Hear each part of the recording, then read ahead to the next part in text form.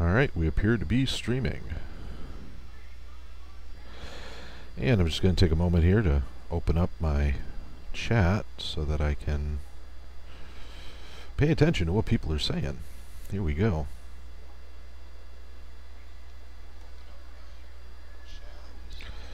Alright, turn that down. And we are good to go. How's everybody doing? I am Z-Manzilla, and I'm going to be continuing my drawing of Psychotron. Now, this is a piece that was commissioned by JRcrash, the creator of Psychotron, and I see Extra Halo. How you doing? It's good to see you. Glad you could join me for another session of drawing Psychotron. How's it going? You having a good day? I hope so. So let's take a look at what I got so far here. So I'm gonna zoom out a little bit here. Take that text off the screen. Now we're still in basically the skeleton bones state here for just sort of the background here. Psychotron's gonna be looming in the distance. We got the mech coming through here, and JRcrash's avatar is going to be in the foreground. Now I would really like to know how to get rid of that yellow that's sort of plaguing things there, but yeah, we'll manage. It's not a real deal breaker.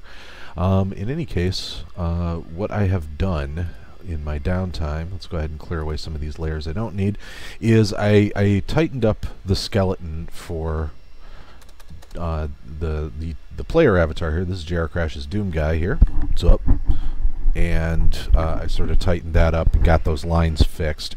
And what I'm going to be doing today is the ink layer for that. And if I have time, I'm going to attempt to do the color as well. Ink usually doesn't take me that long. So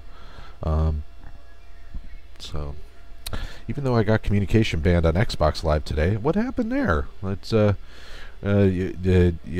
you give some? Did you maybe invite somebody to maybe do something for you there that maybe was a little unsavory? I don't know. I don't know. I ain't judging. But in any case, we got to set up a new layer here. This is going to be, whoops. Make sure I'm on the correct image here. And we need to set up a new layer and call it JR Ink. JRink. Alright, so we're going to put that just above the pencil layer and take the opacity of that pencil down just a skosh so I can see what I'm doing more clearly. Very good. And go to our ink layer. We are, of course, going to be inking in black. And, okay, get our brush. And we will start with, let's start with like a, so I want to do some of this detail work. And I really got to make sure I have my reference image sort of where I can see it. There we go. And there we go. Gears of War for Receivable, you know how they leave as soon as the match starts. I've not run into that. I don't play a lot of multiplayer, so I don't run into those problems quite as much. But I'm familiar with people doing stuff like that and how annoying it really is.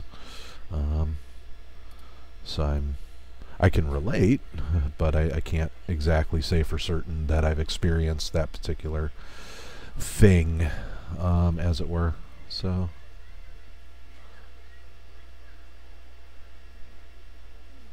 oh, you know what I want to do is let's throw it into smooth stroke mode, maybe get a little closer to the face. Again, I'm familiar enough with it to know exactly sort of the phenomena that you're referring to, but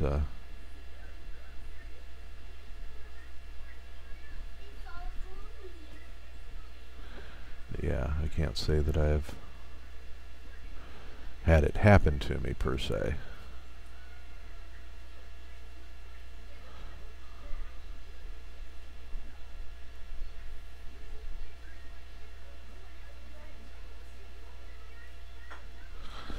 Yeah, well, I didn't like the way that came out at all. So there we go.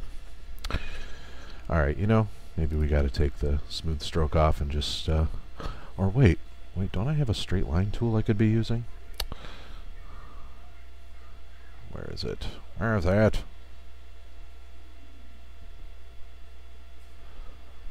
Let's see.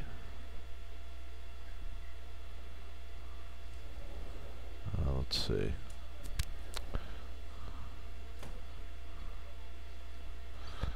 Alright, well, I'm not going to sweat it too much. Just get closer, put your big boy pants on, and draw some doggone eyes, huh? Okay, so.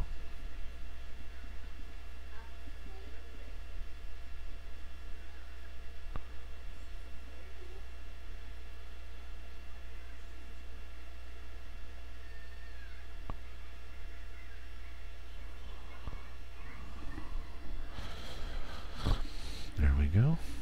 And,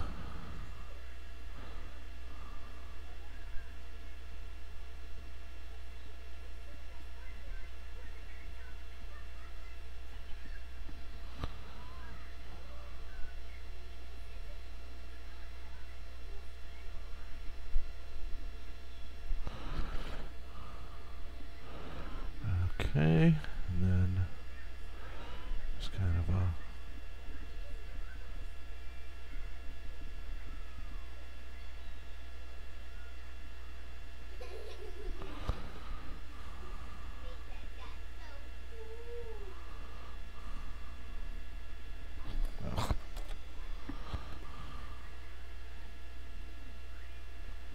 why does it keep locking like that? That's weird. Huh.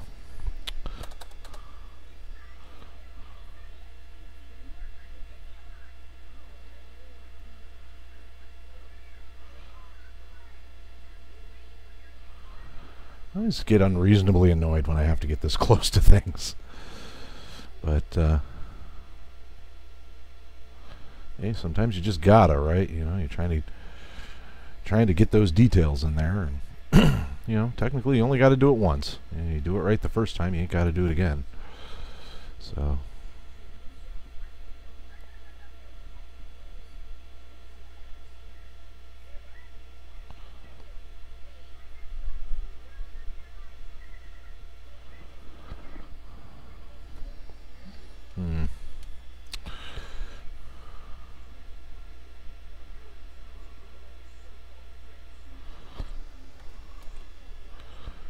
Try to get those. There we go. That's the old pepper right there.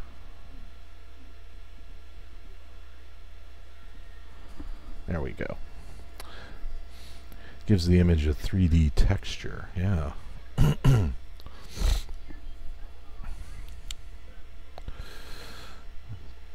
Indeedly does. So, and then, let's see. There's not a whole lot going on in that area except for the sort of weird thing that's sort of right there.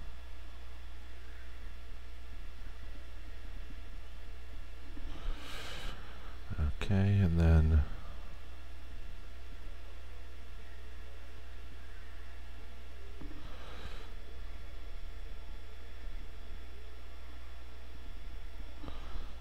good, I nailed that one.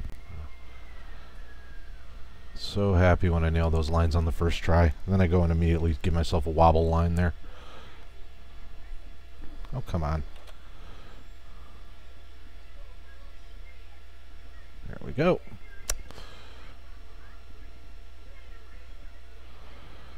And, oh, we actually want it to go more sort of up in that direction. Yes. There. So.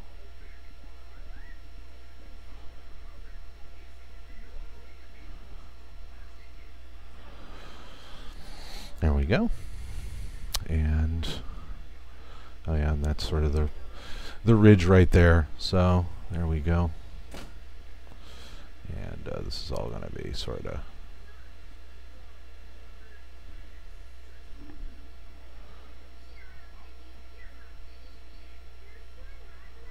there we go. Yeah.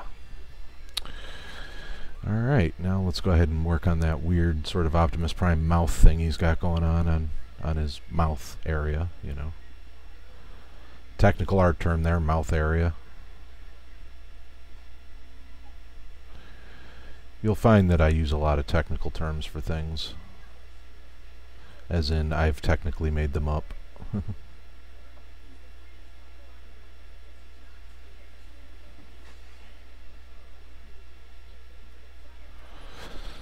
There we go. And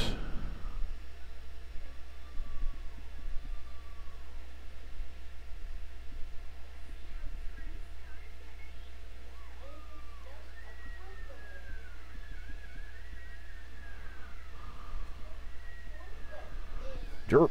Nope. That's a derp line.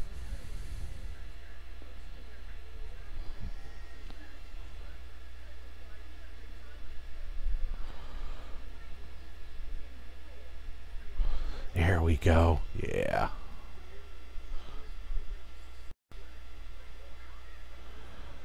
Tell me I'm sexy. Yeah.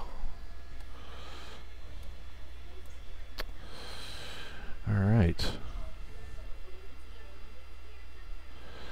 So if we get enough people in the chat, there's a game I want to try out where something I used to play with my friends way back in the day, and the idea is that everybody provides a random word and then I have to try and make a story out of all those random words. And it was figured it could be a fun little sort of side game for us to play here, but it's not as much fun if there's not a lot of people in the chat. You know, you really want there to be at least a couple people playing along, otherwise it doesn't quite have the sort of randomness.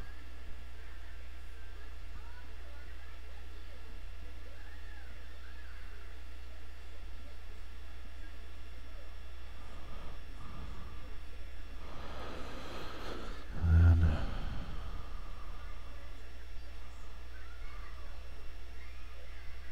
there we go.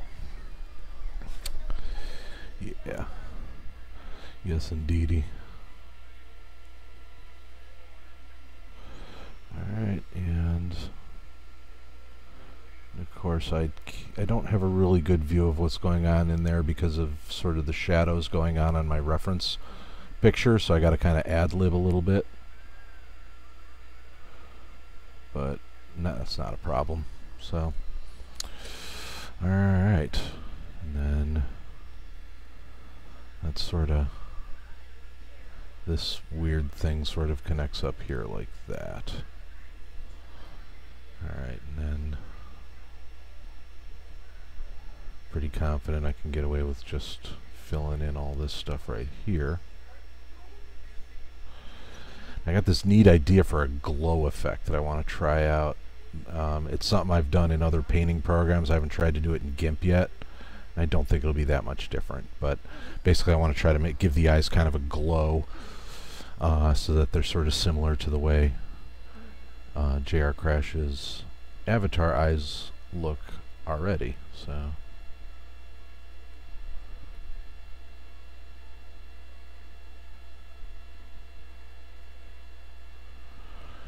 alright, so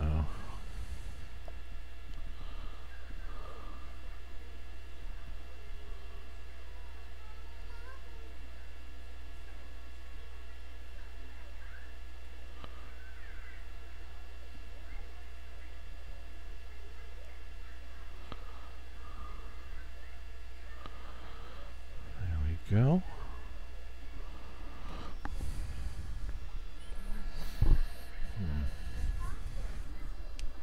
There we go. Okay.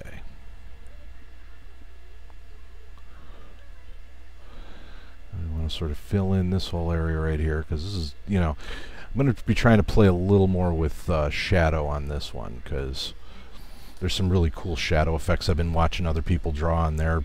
Like when I watch other people live draw on streams and things like that, like I've been watching some people do some cool stuff with shadow, and it's about high time I tried some of that stuff out myself.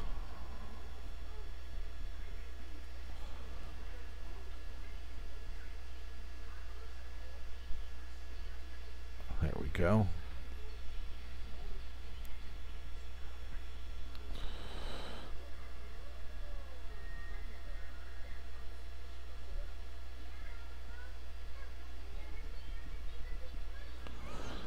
Ugh. Okay, let's try that again. Okay, definitely not.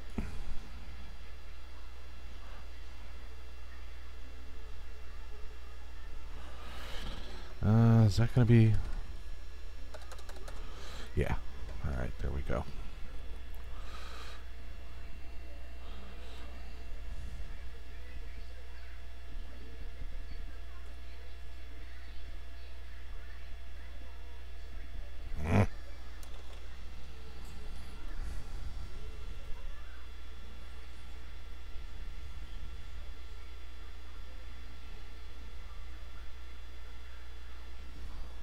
Okay.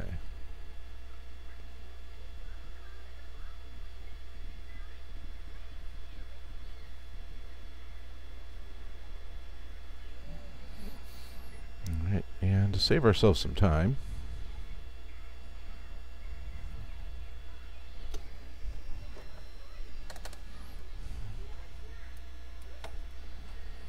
we'll just zoom in and do that.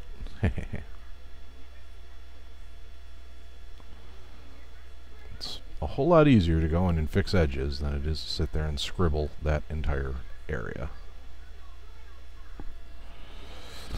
The armor colors in DOOM are very neat. Looks like they came out in 2020 in Doom. Yeah, definitely. Like I love a lot of the armor options. I recently discovered, by the way, one of the new things that came with the update is the ability to have up to 4 suits of armor that you can switch between. So you can basically build 4 sets of armor and, you know, just switch between them whenever you want.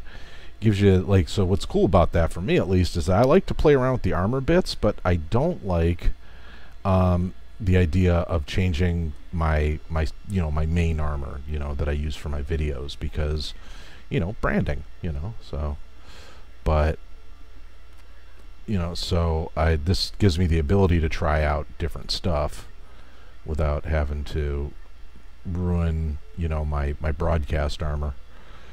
So I'm happy with that feature. That's a pretty cool new feature that they added. Like metallic better. Yeah. Actually, I just realized something. I'm doing this like the hard way. Let me show you like the easier way I could have done it. Like, I'm just gonna go ahead and color in this whole area black right here, and then like for shine marks and stuff, I really should be doing that just like with different colored ink, and not, you know, trying to add the effects before I even know like where my light sources are going to be and stuff. So I'm just going to color all that in for now.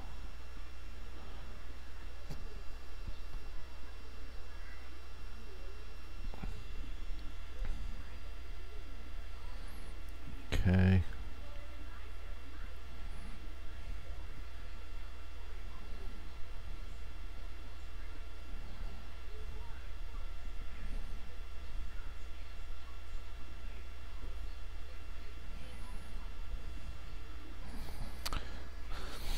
Yeah, I definitely dig the metallic things, but it like for some of my like armor ideas, it doesn't work out quite as well, you know. So let's see. All right, and then oh yeah, there's that extra little bit that's sort of underneath.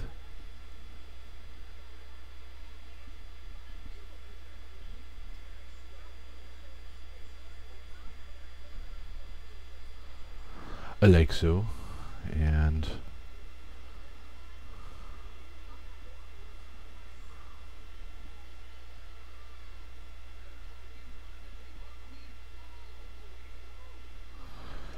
all right.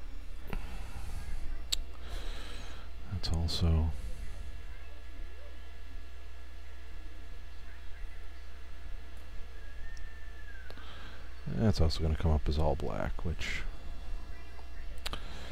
again,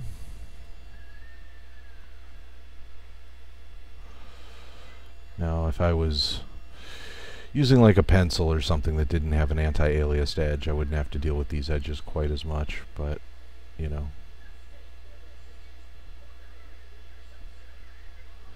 And of course, if I was using a, like, Adobe Photoshop or something to that effect, wouldn't be happening at all. So, you know, it's all a wash. So, but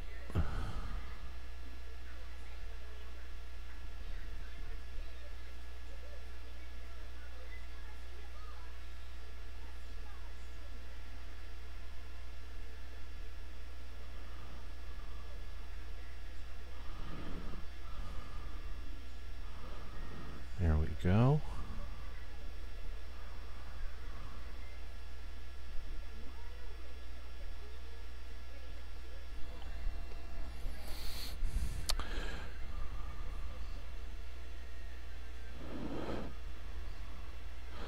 So I really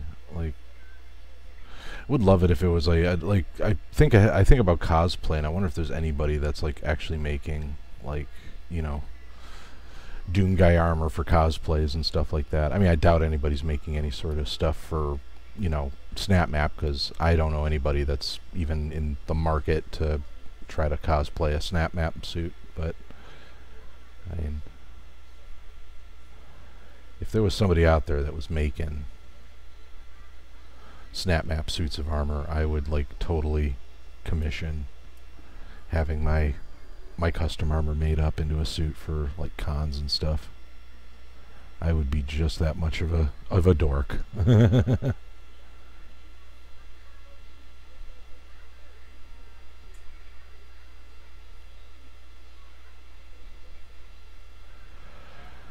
Okay.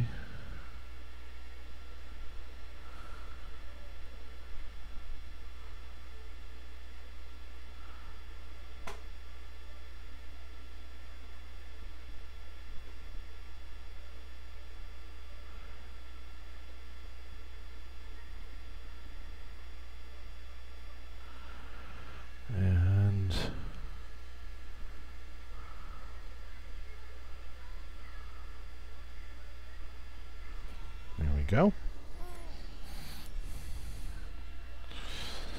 I'd probably actually wear the thing way too much. Like, I'd be at PTA meetings and people would be like, you know, obviously, you know, it's 2017 and we're all free to express ourselves, but, you know, why are you dressed in a full suit of fantasy demon killing armor? And I'd say, hey, you dress for the job you want, not the job you have. And they'd say, but isn't the job you have to be your daughter's father? And I'd say, I can do both. Great thing about having me as a dad is she's never going to have to worry about demons. You know, like, I'm pretty sure our household has the demon problem licked.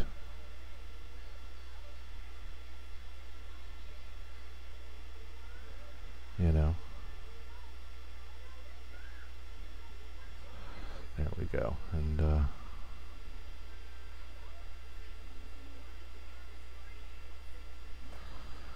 there we go.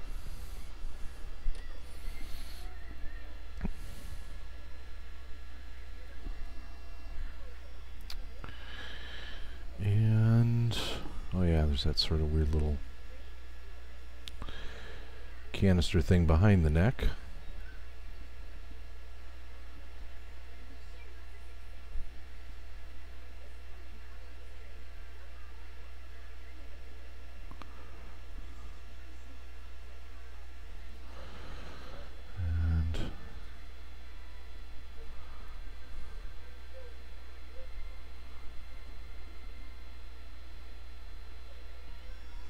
There.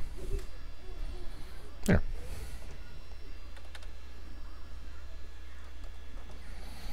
Okay. So, it's time to get a little sip of my drink here. Excuse me a moment.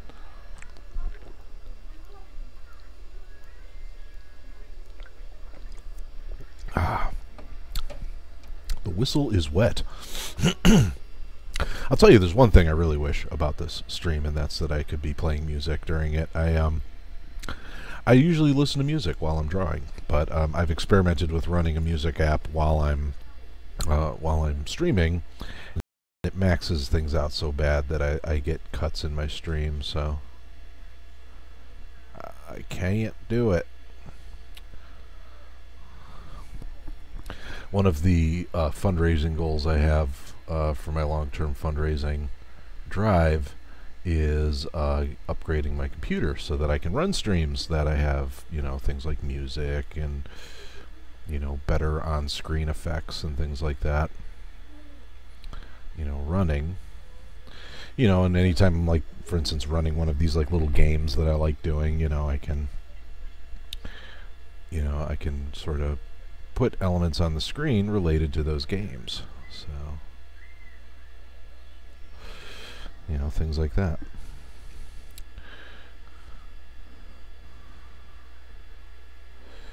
So there's all kinds of little, you know, the idea is to just have a whole bunch of fun stuff going on the screen so that, you know, it's not just listening to me sort of mumble about how a line didn't exactly draw the way I would like it to. You know, just a thought. So, alright, and then, okay, this quadrant is sort of taken care of here. Let's go ahead and close up those lines there. Come on.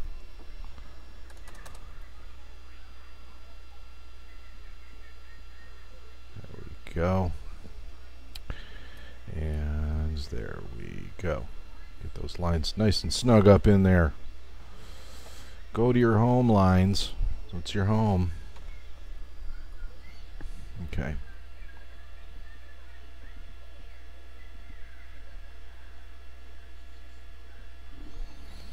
There we go.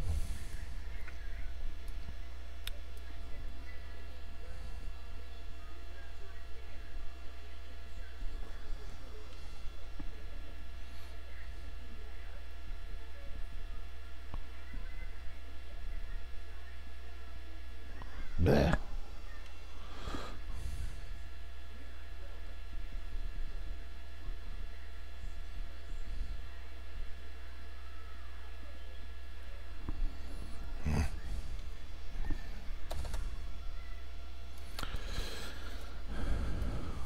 Dippity dang. Okay, hold on. There we go. Alright, so now I can kind of see what I'm...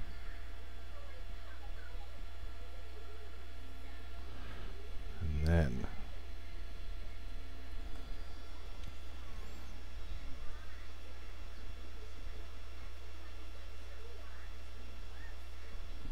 There.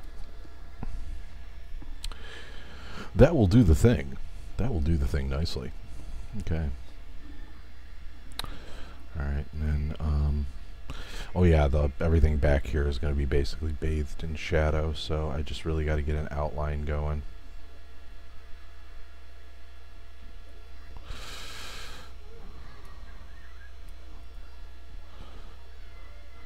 I remember that from my notes.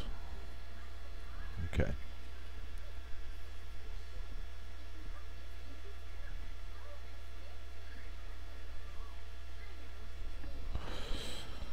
Alright.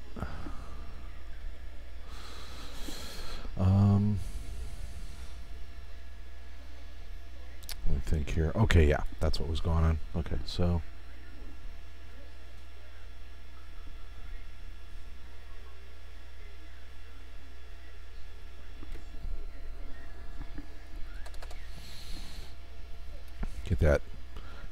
Get that nice tech belly going there.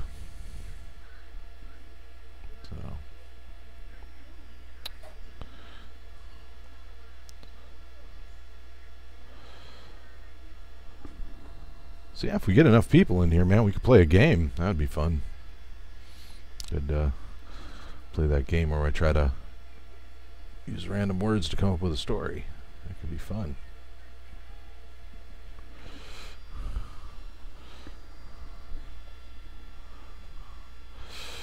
Okay, and...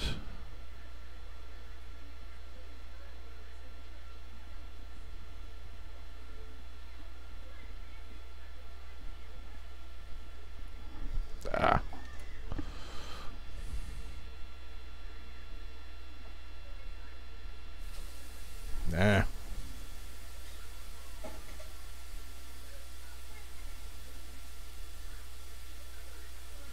There it is. Okay.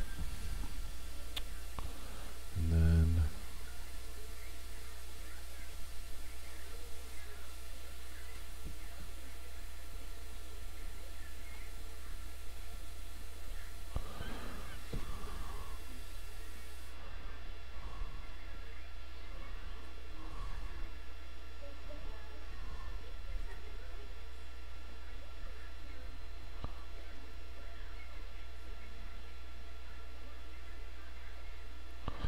there.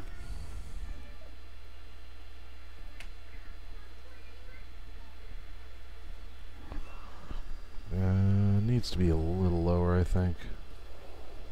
There we go. Yeah. Cool beans. All right.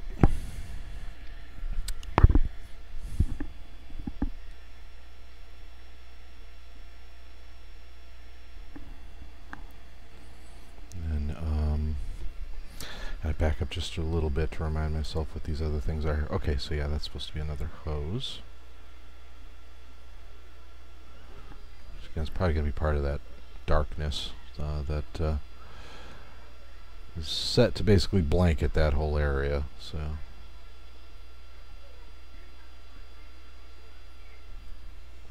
All right.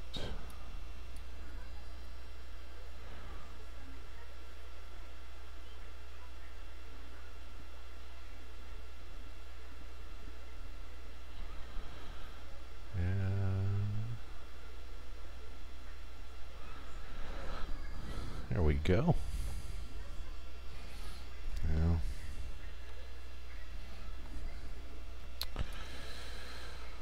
okay, so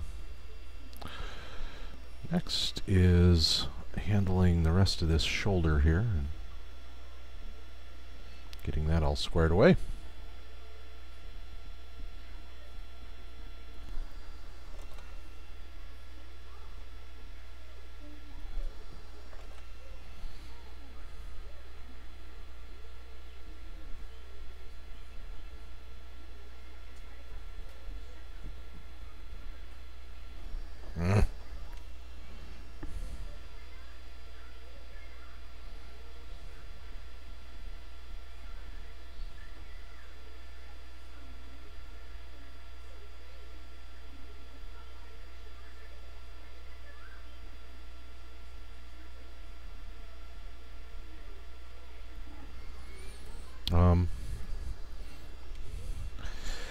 Thanks for the extra line, Pen. Alright, well, we're gonna have to fix that anyway. Why is everything getting so herky-jerky here?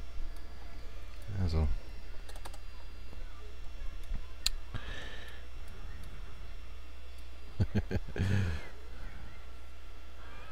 Alright.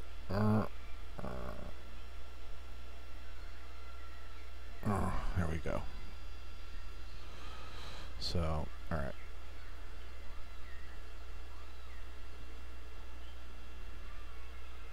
There it is. That's the effect I was looking for. Okay.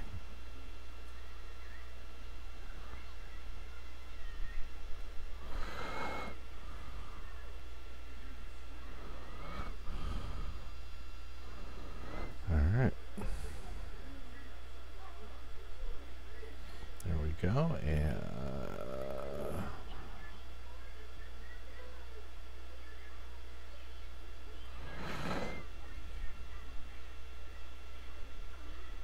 there.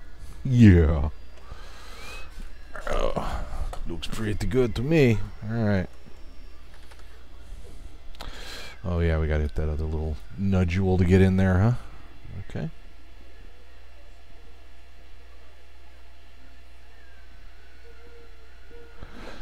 There we go. Okay. Very nice. Very, very nice indeed. Okay, so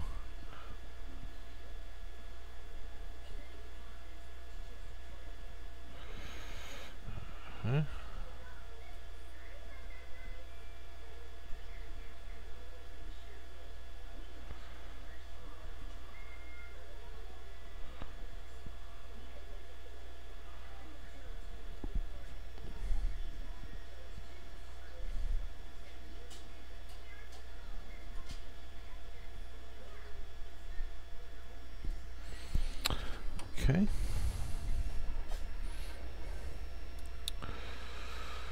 And then ugh.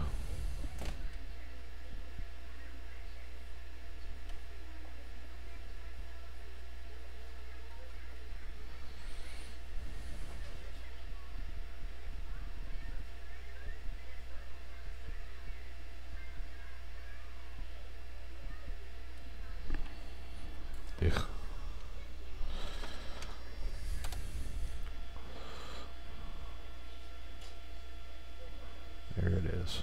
There it is. There it is. Yes. Okay. Awesome. Okay. So.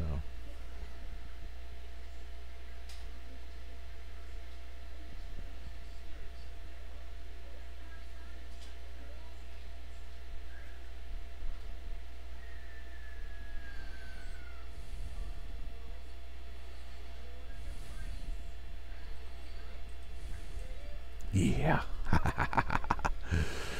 Good stuff. All right.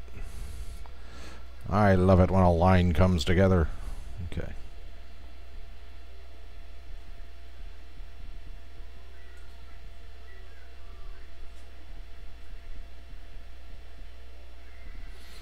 I think if I had to pick a part of drawing that is my least favorite step, it'd probably be the inking. But really sort of necessary to getting that cool effect that I like to have with all of my drawings. You know. It's one of the reasons I really wish I learned how to paint, you know, because painting, you structure your thing sort of from the color level first, and then you add your details based on that, and I'm not quite as good at thinking in that direction. So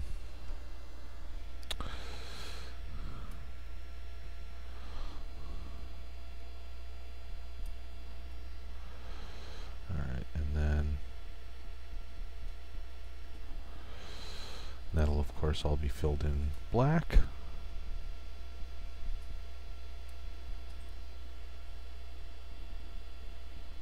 Let's see. Alright, so now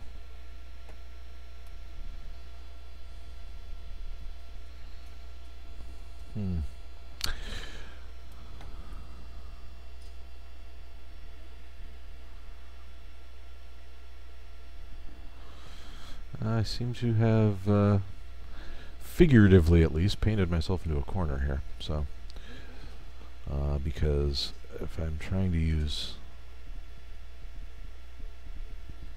Okay, what is preventing you from drawing a small little line? There. There. Okay.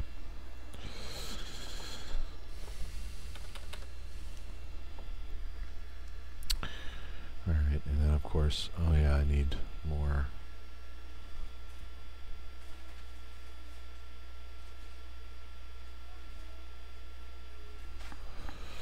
Okay, so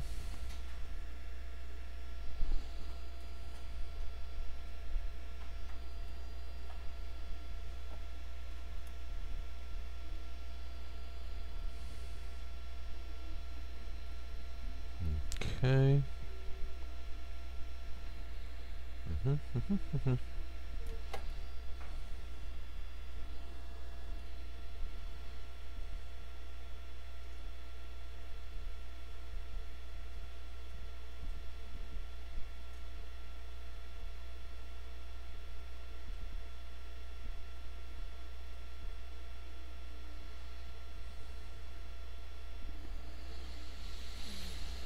Now, if I study this correctly,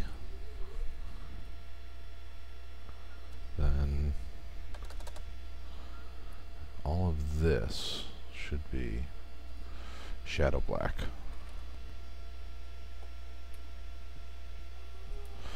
Well, let's find out. Yep, that's what I was looking for. Okay.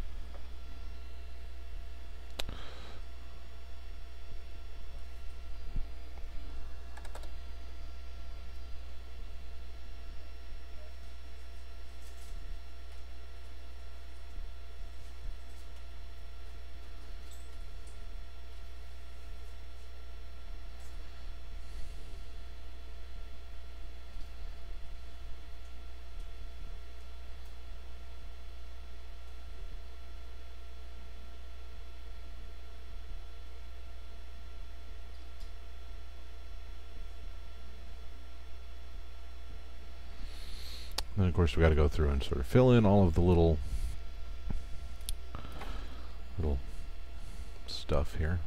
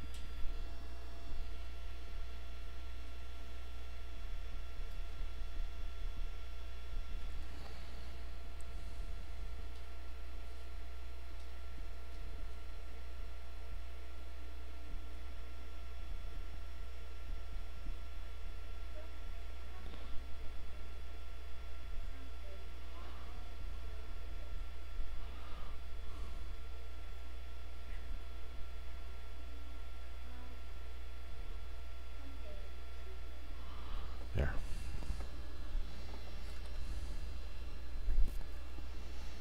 Okay. Oh, I see it. Missed a spot. Yeah.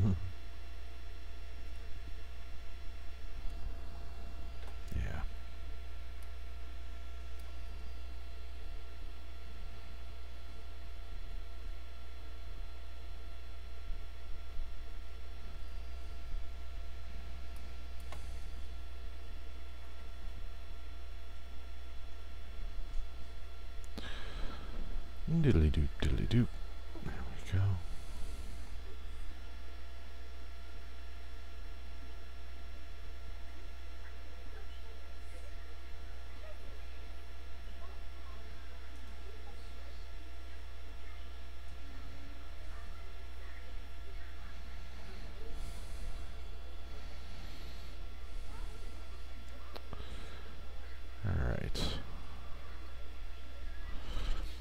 Alright, let's back up a little bit and see how we did. Alright, so yep, that is definitely an arm bathed in shadow. That's the effect I was looking for. And that's going to make blending in the shadow for everything else that much easier. So, you know, sort of laying the groundwork for the method I'm going to be using for the coloration. There. Okay, so... okay, and then, I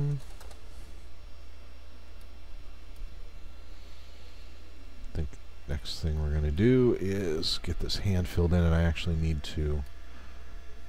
Alright, there we go. Ah, duck on it. Alright, there. Butterfingers. Alright, now...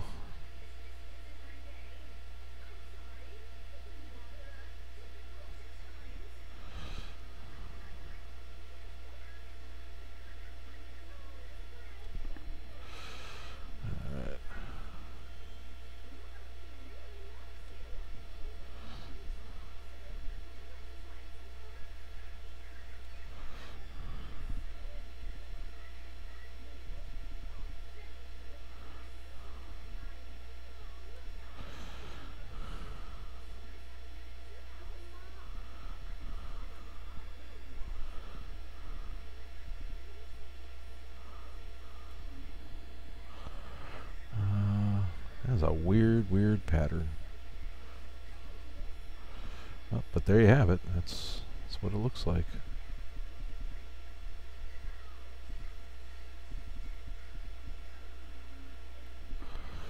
So, and then there's nothing...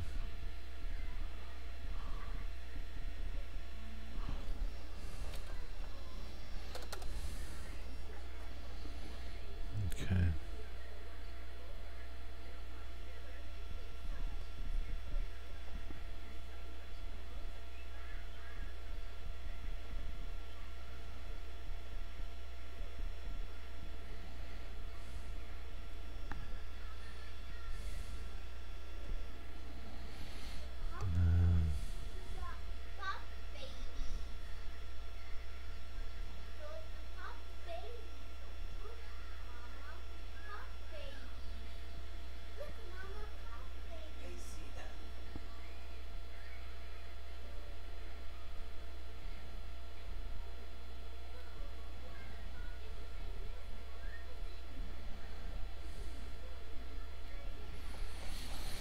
There we go.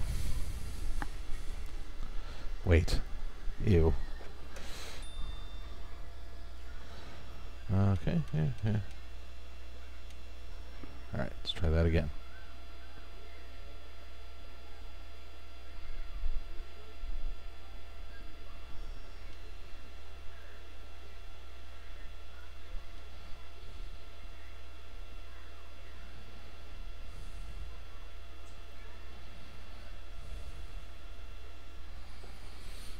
Close enough for now, and then when I get to the color layer, just a couple little extra things I gotta.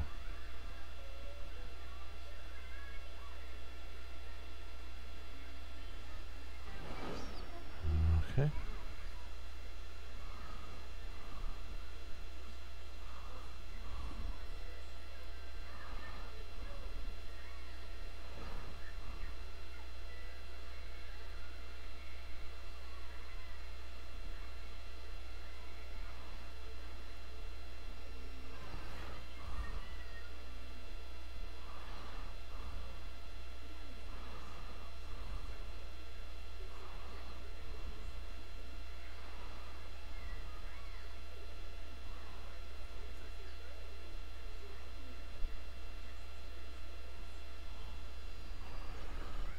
Okay.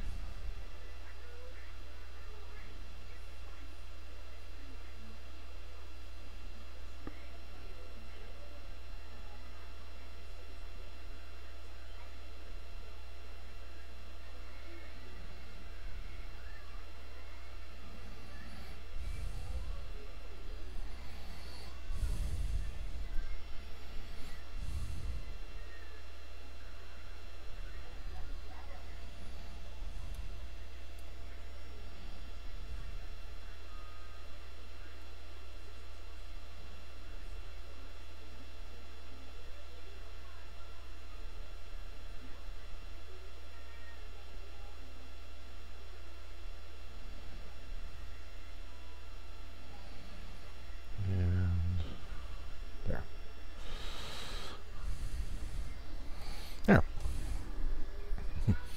It's all done. We can go home now. No. Okay. I was a little worried about that part, if I'm being completely honest here. And I mean, it's still not 100% super duper, but it's where it needs to be to make the color work. And like I said, most of the technique ends up coming out just fine in the color layer. So.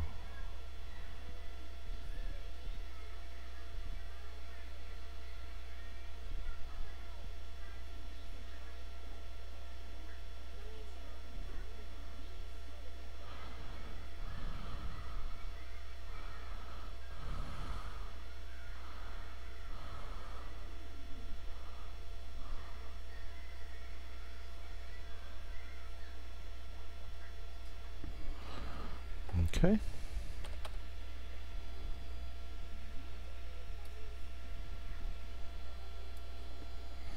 Actually, most of the gun is going to end up with some sort of shadow effect on it one way or another. Oh, that's awful. I hate that line.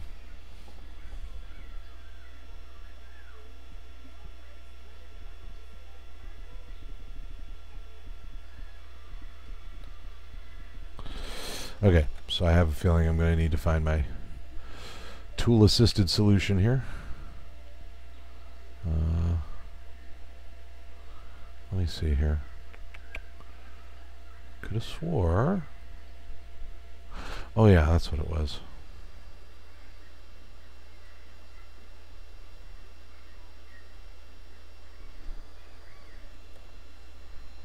There we go.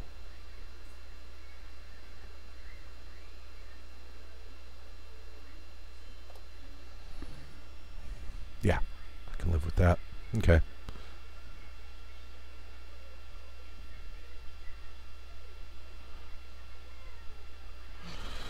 Okay, so let's get my shotgun reference picture on the ready here, because I'm about to start drawing a shotgun, a combat shotgun, and I need reference for that. So, alright, so There's sort of this bit that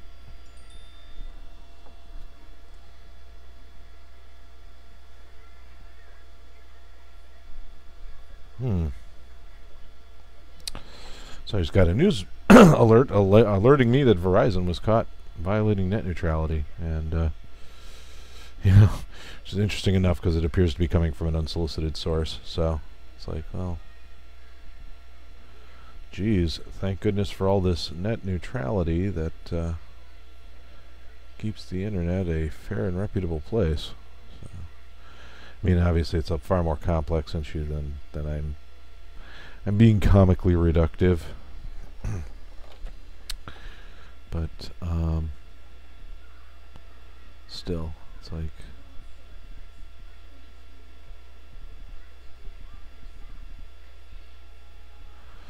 all right, so, and then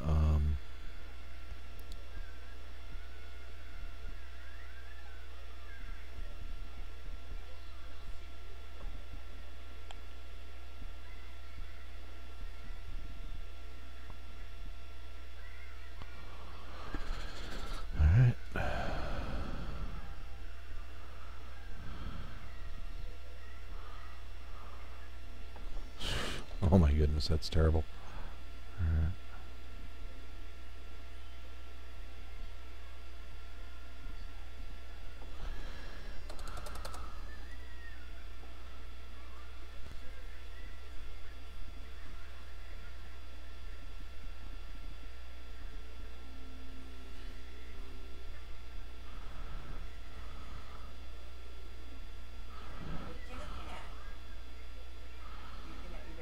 There we go. And there's that second little nodule that's sort of down here that doesn't seem to do much of anything. To make it look more shotgun-y, I suppose. And then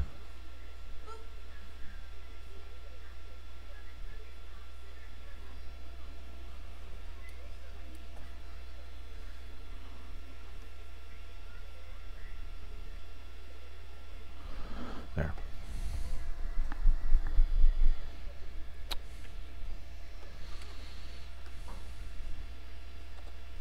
Oof.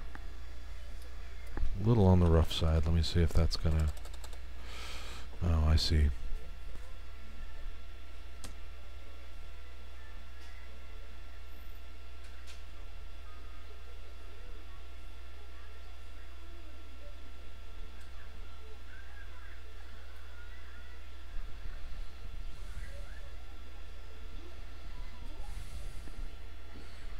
There we go. So one of those little do-dingers there. Do-dingers, the fresh maker. Okay.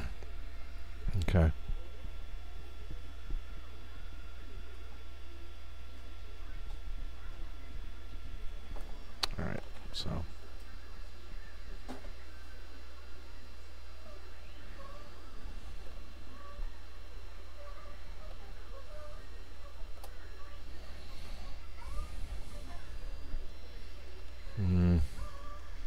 Yeah, that is definitely not right.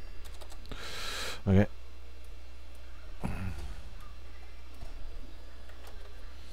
Okay, so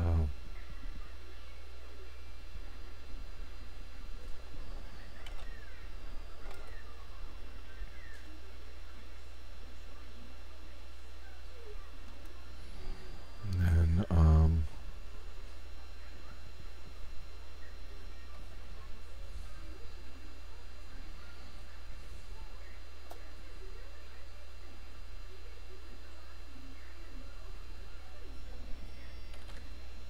there we go. Okay.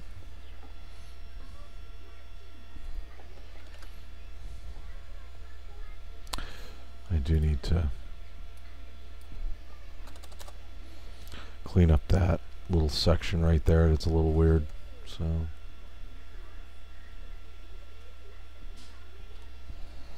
there we go.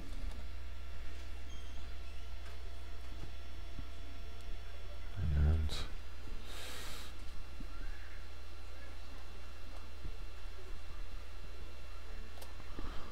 There.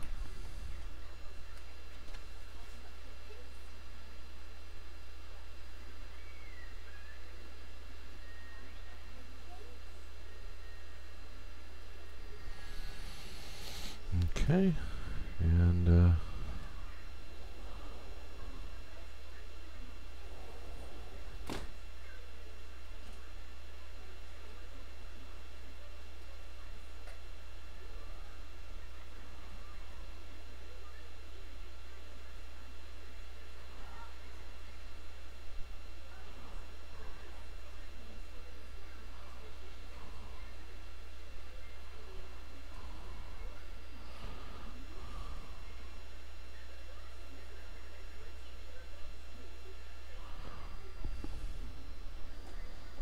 there we go. All right.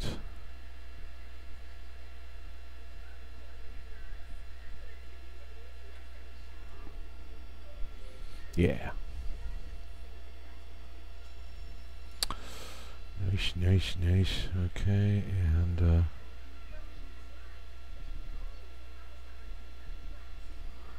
like that.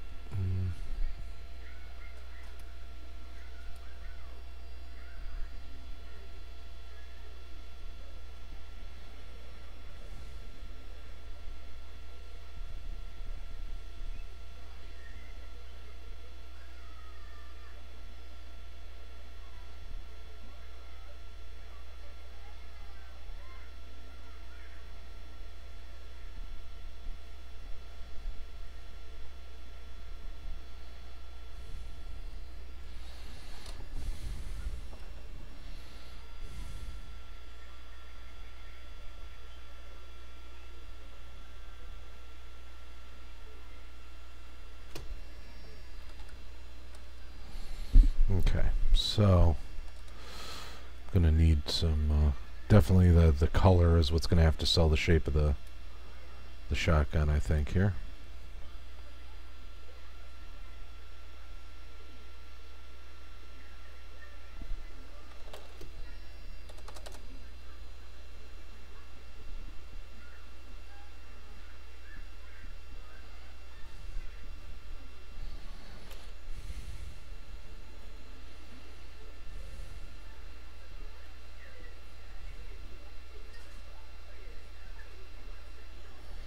Okay.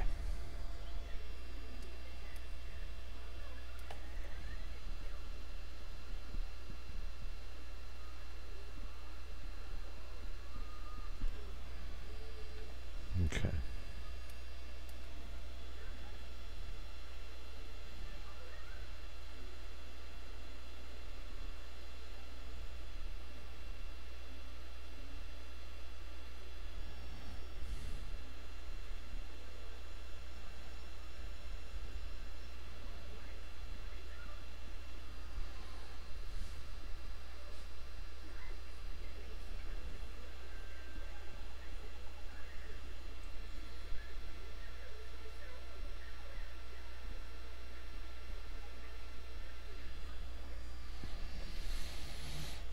Okay.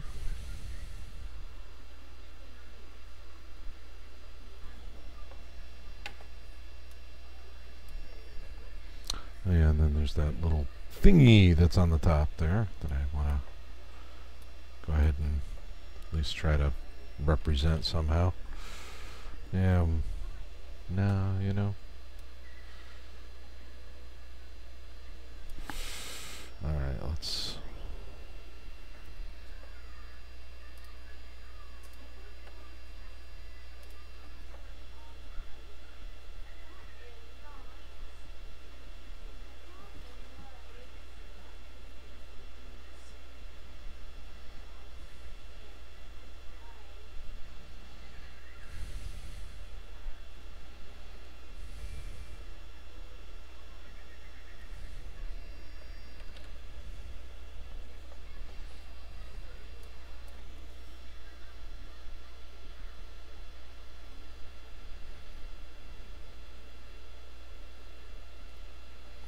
And that's all going to be shadow black, so...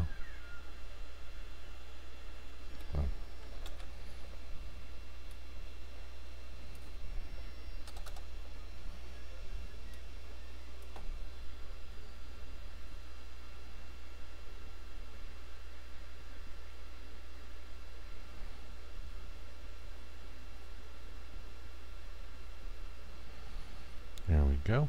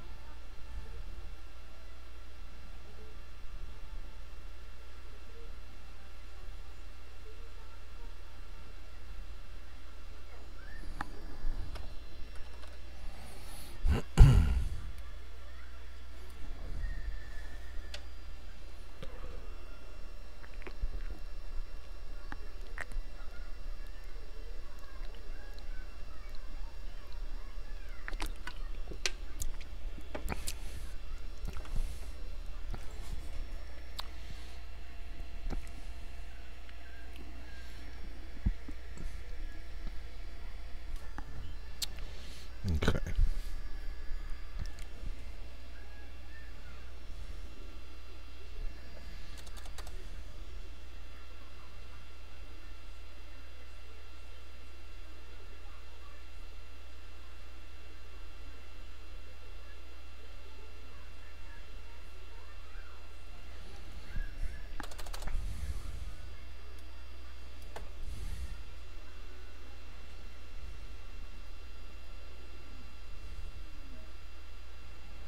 There we go.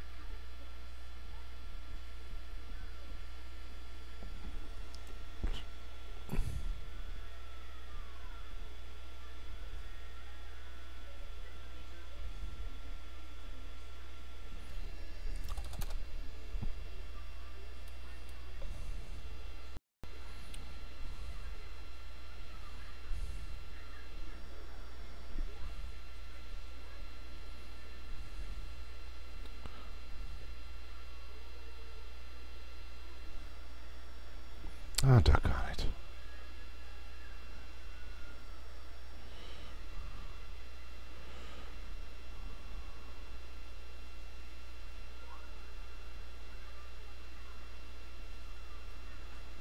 Well, sorry about the slight break in the stream there. That's...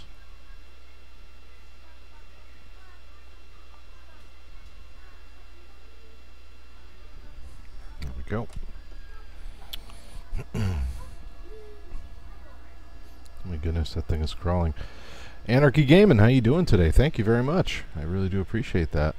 So this is where I'm at so far on this particular Doom guy that I'm drawing. This is going to be JRcrash's SnapMap avatar here that I'm doing, and I'm just preparing the ink and shadow layers right now to.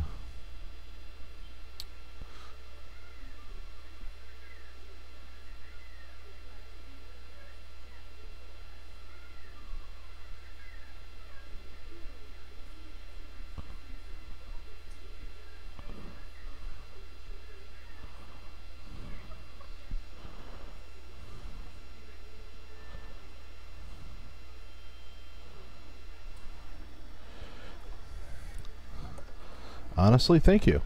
Thank you. I appreciate your honesty. Yeah.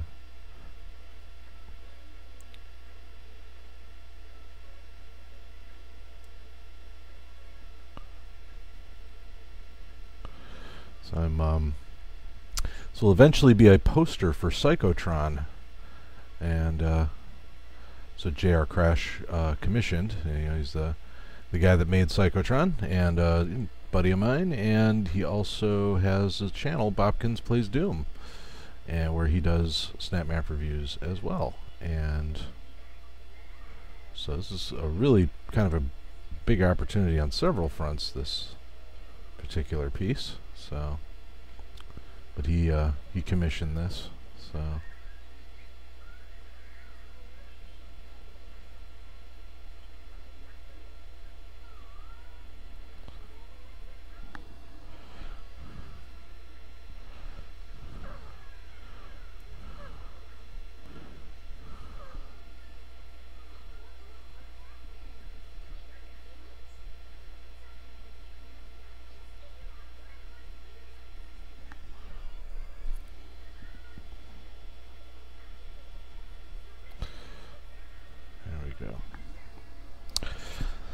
Busting the Psychotron was so cool. It really pushed my limit of what SnapMap could do. I'll tell you what, yeah. I mean, the first time I ever saw Psychotron in action, I was like, holy cow. Someone went ahead and actually doggone did it.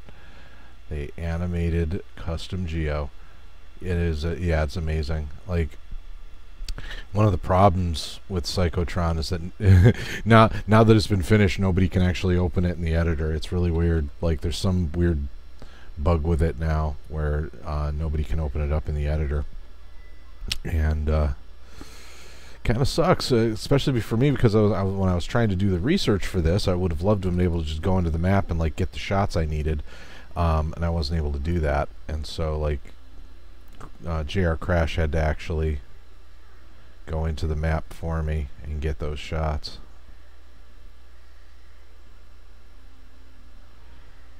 You know.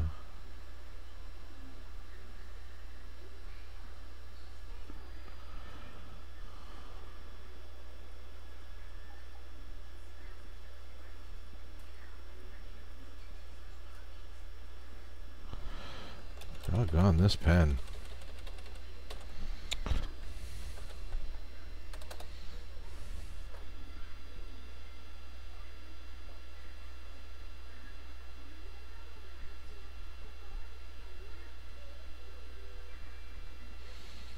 But yeah, it's a really awesome board. I did a video about scoring strategies for Psychotron. Because, I mean, like I said, I've played a bunch of it, and I kind of figured out the secret to scoring high on Psychotron. And, really, the trick is that it turns out that the final boss against Psychotron throws infinite enemies at you. And so there's this really great sort of risk-reward thing that happens at the end, where if you don't use the BFG too much, because if you use the BFG, it also harms Psychotron. So as long as you keep Psychotron alive, you can just sit there and just kill and kill and kill. Now there's a risk-reward system involved with that, because the second you die, you lose all your points. It's kind of, a neat way to do that. But basically, if you can like sit there and if you know what the high score for Psychotron is at any given time, and you can just sit there and just keep playing, keep killing things until you beat it, or just get bored or whatever, and then submit your high score that way, and you can end up with like a ridiculously high score on Psychotron. It really just comes down to how much patience do you have,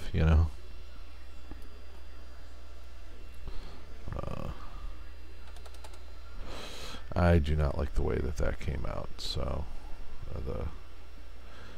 oh gee, many Christmas, these brushes are huge. Okay, that's better.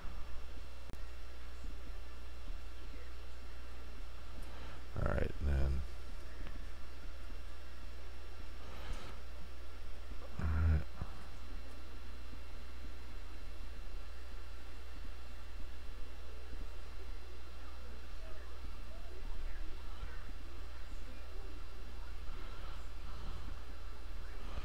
oh, right.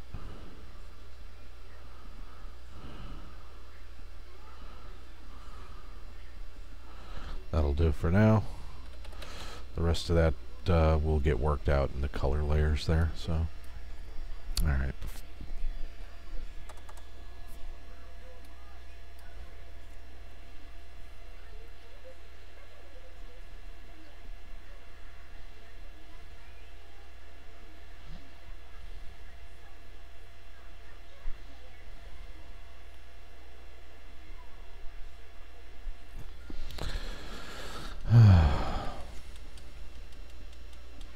some reason, it's probably because of the processor thing that's going on here, but you know, I'm pretty sure that's why my brush is getting real herky-jerky when I'm trying to do fast stuff. Oh, so the next build of SCP Containment Breach is about to come out. That's awesome. We've really been putting a lot of work into that, man. That's so awesome. You know, like, there's so many people out there that do, like, you know, remakes and tributes and things like that and put such a minimum effort into it. And one thing I always respected about your SCP Containment Breach board is the significant improvements that have happened from version to version. Now, you know, I mean, and you know me, I'm not really into horror boards to begin with, but like, I really, like, one of the things I do like doing is going in and seeing how things improve, and SCP Containment Breach has definitely improved. I am really stoked on your behalf that you've been sticking with it.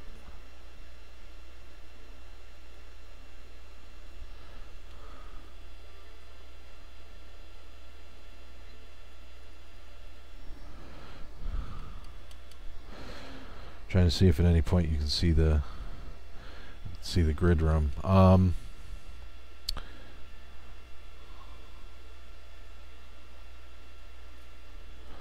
Like, I mean, at some point, if I'm testing it, yeah, I can certainly go in and see if I'm able to see the grid room.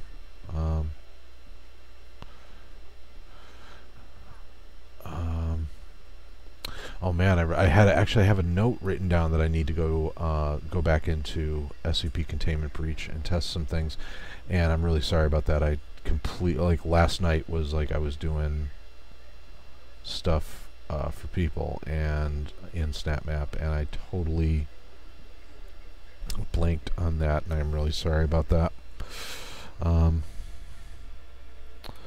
So I will have to hit it up the next time. Why did I put stripes over there? That don't make no sense. I think that was actually supposed to be more shadow. It's an extension of the shadow area.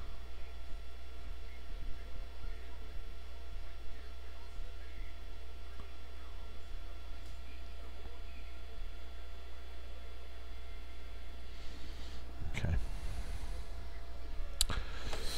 Alright, yeah, that's blended up just about where I need it to be.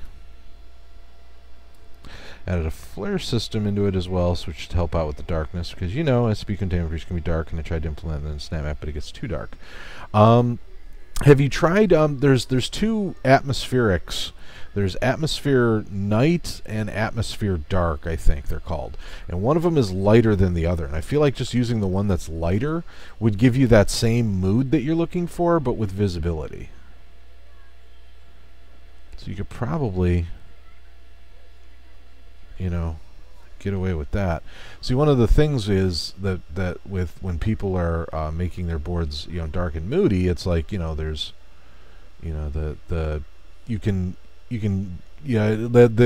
since what they're going for is dark, they automatically pick the darkest dark, you know, and, you know, without realizing that, you know, you don't necessarily have to pick the darkest dark for people to know that it's dark. I mean, they can see that it's dark, you know. Like, it doesn't have to be super dark, you know. I mean, I definitely understand the oh, you know what? I was just thinking of something the other day. I was playing a board by his name is Bowse, B-A-W-S-E, and he incorporated a mechanic in it that didn't make sense in his board, but would make perfect sense in SCP Containment Breach. He did a blink mechanic.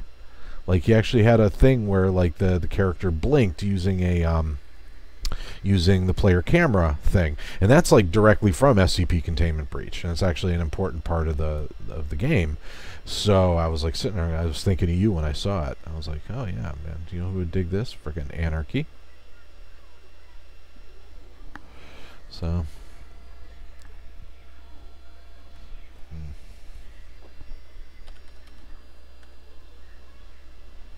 okay.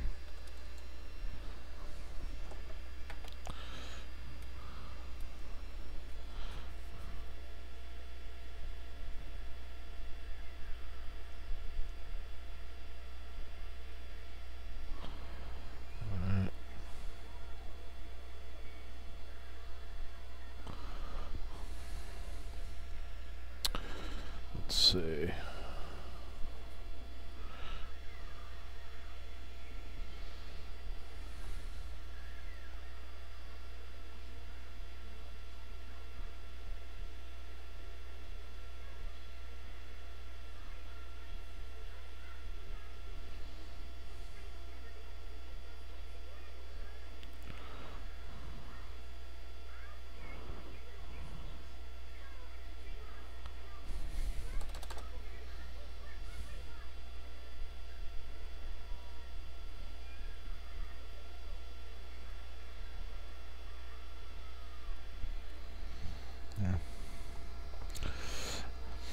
I know how I could implement that with a thing I was testing out the other day, something much like SCP-172 with custom geo animations like in Psychotron, but I couldn't find a good blinking thing.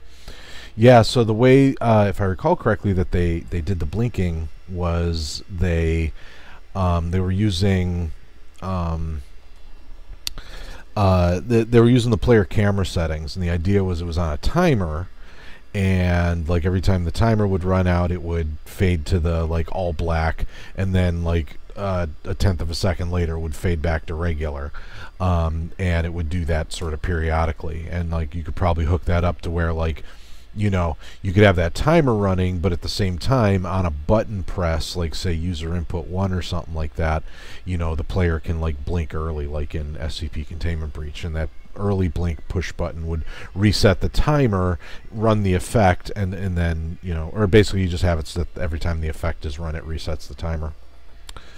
Would probably be the way to do that, but you know, yeah, I was definitely thinking about SCP Containment Breach when I was observing that. I was going.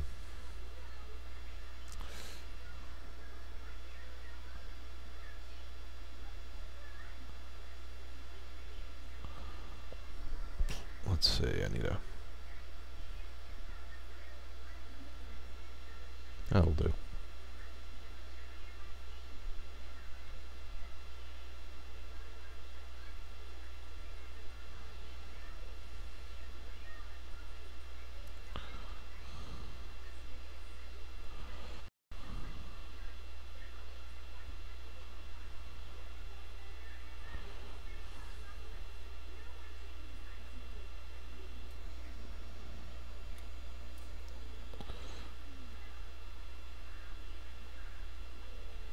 Okay.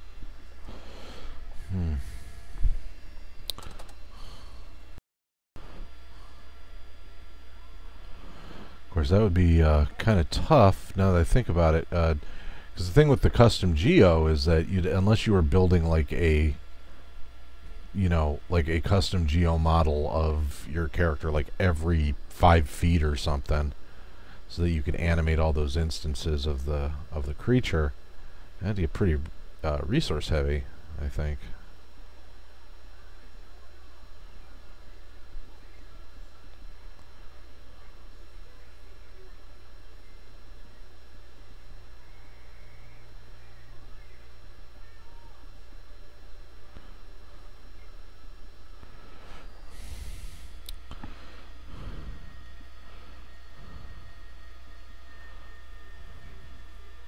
Just a wild guess. I mean, like, that's the thing too, is like, just because, you know, I might not even be thinking of the same implementation method that you are. So I'm thinking about, well, just, this is how I would do it, and it's like, why does it matter how I would do it? I would never do it, you know. Like I haven't built a horror board, and not likely I will. And just too much of a wuss IRL, really. That's really what it comes down to.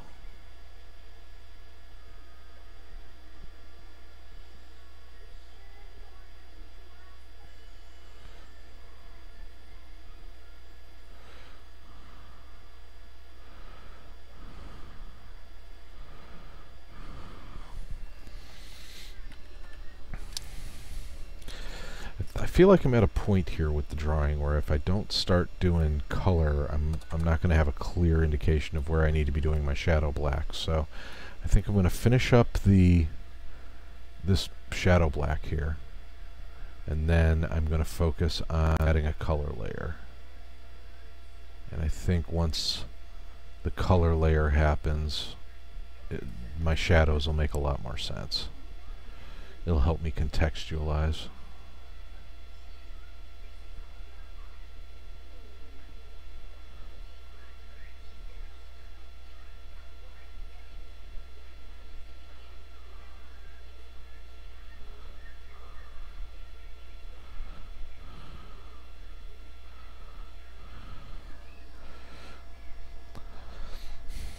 Also working on, oh, come on.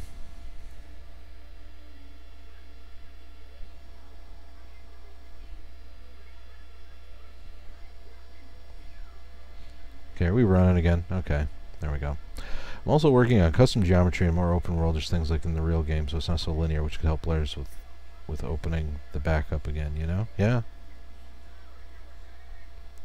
Or the map up, yeah. I mean, that's like for... I do know, like with the other SCP, like part of the appeal was all the exploration, you know, and so... I mean, you know, you don't necessarily have to have custom geo to make a board explory. I mean, you know, just sort of adding... Oh my goodness.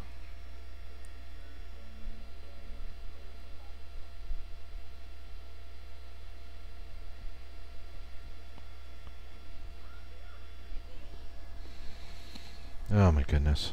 This is sure annoying. I keep losing the stream.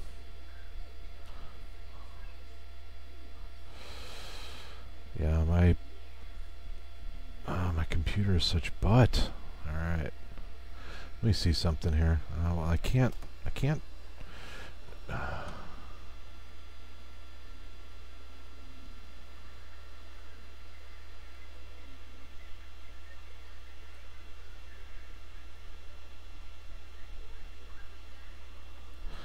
all right.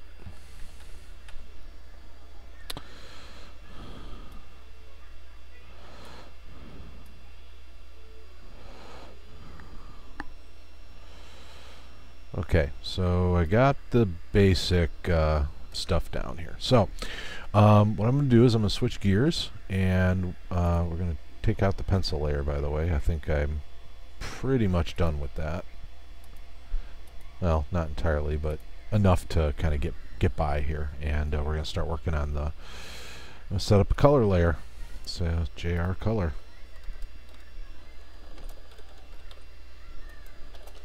This will be our base colors layer.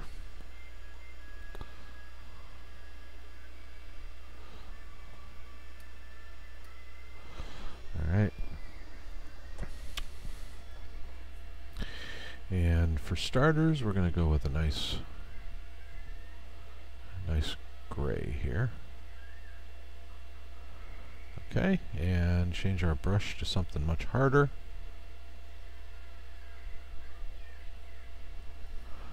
Alright, and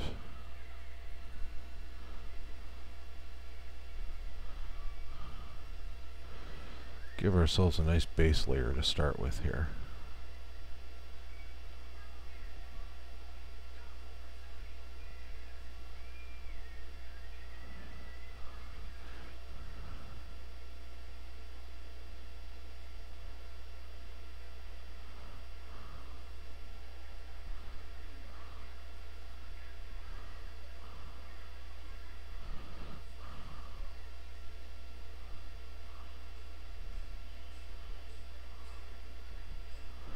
There we go.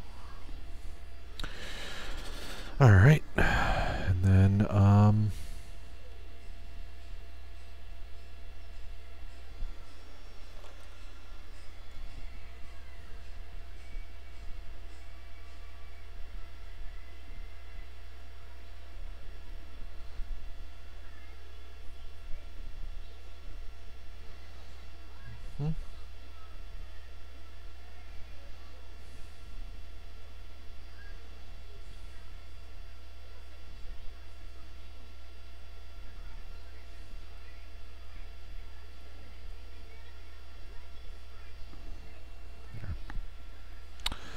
Alright.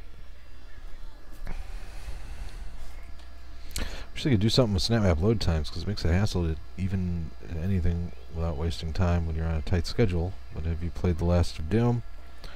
Really good custom geometry board, some funny moments and good storytelling. The name sounds familiar, but I'm not confirming that I'm familiar with it, because why did I do all that? This is a base layer. There. Okay. So I'm not familiar with it. It sounds. I mean, I'm familiar with the name. I've seen other people have reviewed it. All right. Let's see. Okay, that's a good color pair there. Now let's get our brush down to a reasonable sort of size here, and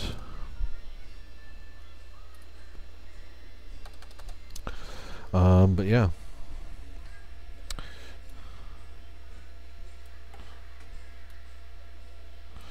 All right.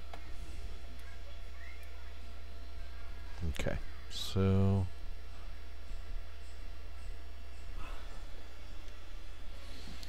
let's see. Boom. There we go.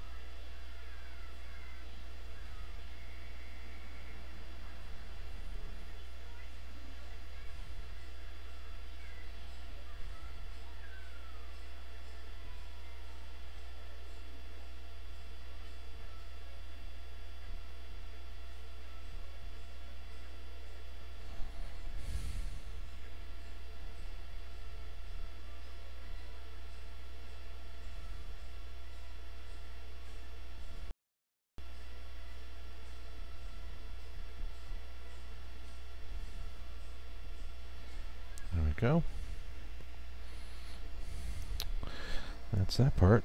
What's up, RGF Solid? Can't sleep? So you figured you'd watch me draw. That should help you sleep. How you doing?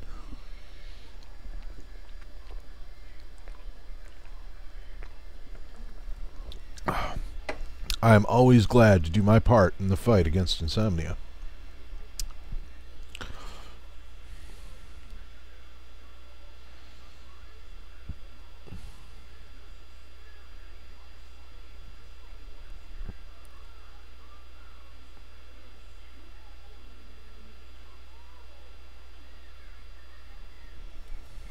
Yeah, we'll fix it in a minute.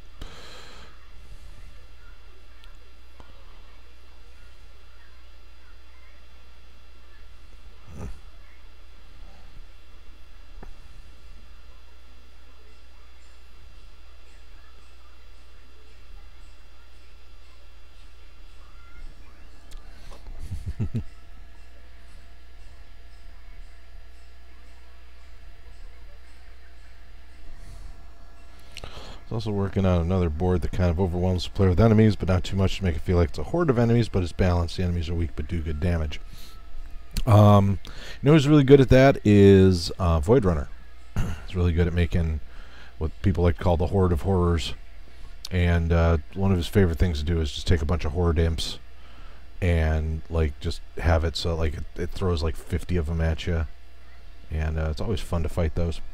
I was thinking about a parry mechanic for my next map. A parry mechanic. How would you I'm intrigued. What would you be parrying, I guess, is the question.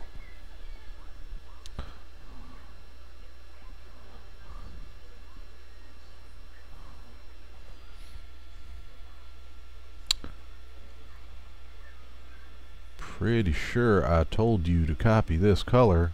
Okay. There we go. Oh my god.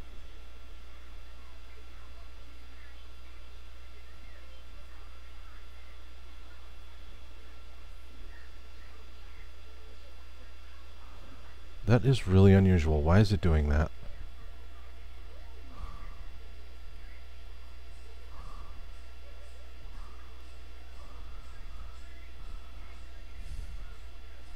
This isn't difficult. What are you having a problem with, computer? Oh, is it because my brush is too wide or something stupid like that? GIMP fail, I swear to God.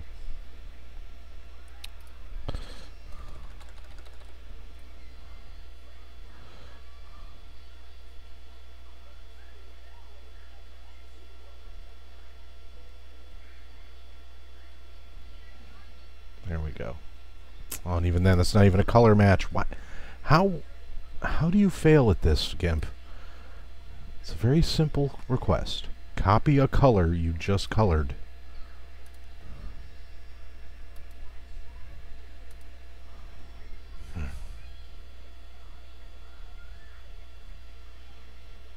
Thank you.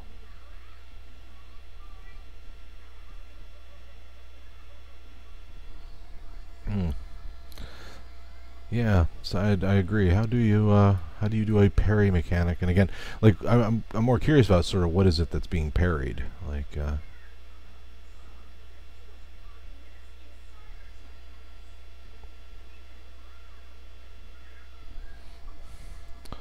If the player is hurt, you have a 0.5-second window to do 100 damage. Did they mean riposte, like a sort of I guess like kind of a riposte kind of thing? Or a not a riposte, a yeah, like yeah, well, a parry, yeah. It's an RPG type. Wouldn't necessarily have to be an RPG. That could very easily be a like just a anything kind of really. That's a neat idea.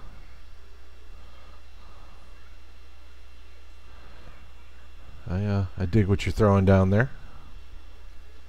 All right, let's see. Okay, so next is going to be this army thingy here.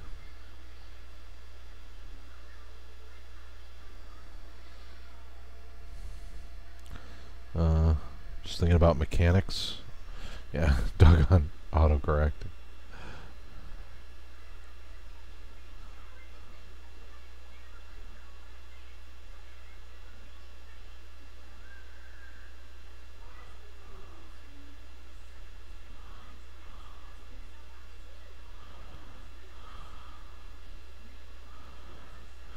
But yeah, that sounds like a fun mechanic.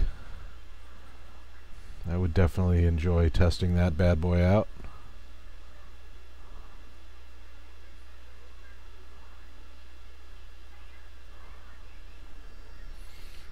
Okay.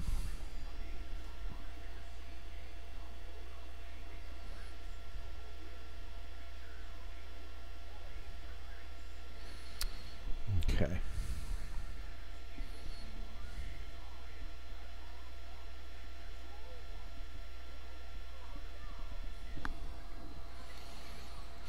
Been loading Doom for about 4 minutes now. Holy crap! Yeah, no, like it used to be like only like 2 minutes, and then it's recently kind of gotten closer to 3,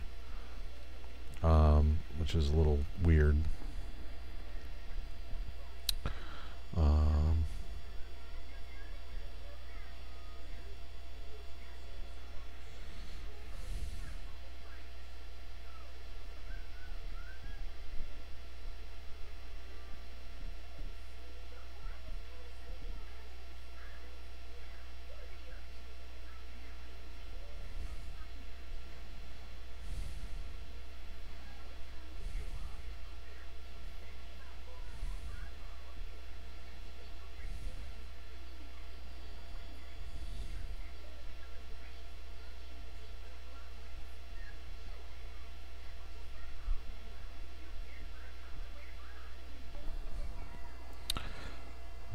Yeah.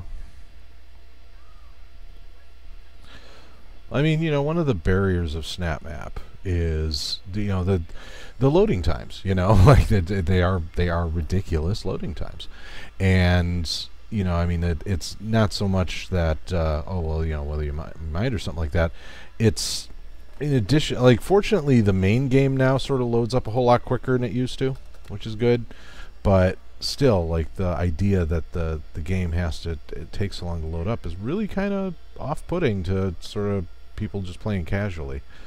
Fortunately, that free weekend, those couple of free weekends brought in some new folks. I've been seeing a lot more stuff on the review queue, and I am almost positive that the giant jump in plays that Devil City Ransom got has to do with the free weekend. Like right now, if you go into Community Spotlight, Devil City Ransom is the #1 most played Community Spotlight map. Void Runner still has more upvotes. I mean, there's doggone near 1,000 people that downvoted Devil City Ransom, but you know, it's got the most plays total. There were 2 of them. There were 2 recently. There were a couple of free play weekends for, you know, just and then, like, during that period in time, they were also offering Doom at a special lower cost to kind of bring in more people. It was sort of a way to celebrate the you know, the whatchamacallit, the frickin' update, you know. So, which, you know, not the worst idea they ever had, you know, just kind of let people know, okay, well, you know, a lot of stuff got goofed up and we are very sorry about that, but, you know, as a way to sort of get people playing again, here's a bunch of free time on it. So, all right, and then let's see.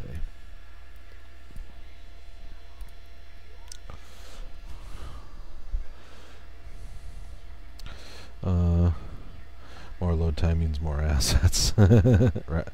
Yeah.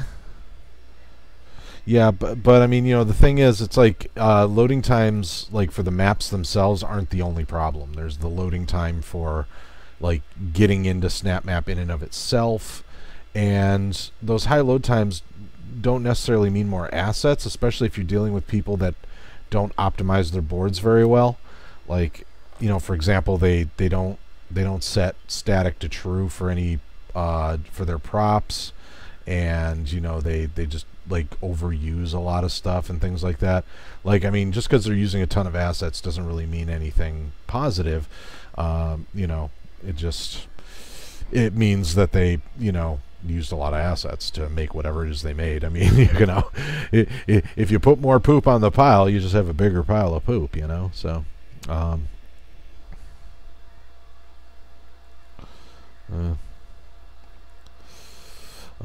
I wish that we could create animation for Doom. Oh, yeah, I know, man. You kind of can, in a way. You can use sequencers to animate the pieces, basically. That's like how Psychotron works, for example. I mean, I realize that's probably not strictly speaking what you meant, but, you know, that is sort of what can be done. Let's see here. Alright, so, and then I think what I'm going to do is,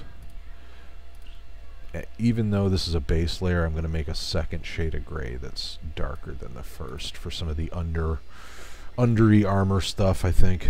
Or actually, there's this weird sort of, like, 3-tone thing that's going on with this armor where some of the stuff is, like, a darker shade than others. So we'll just use that for that. Like, for instance, this part.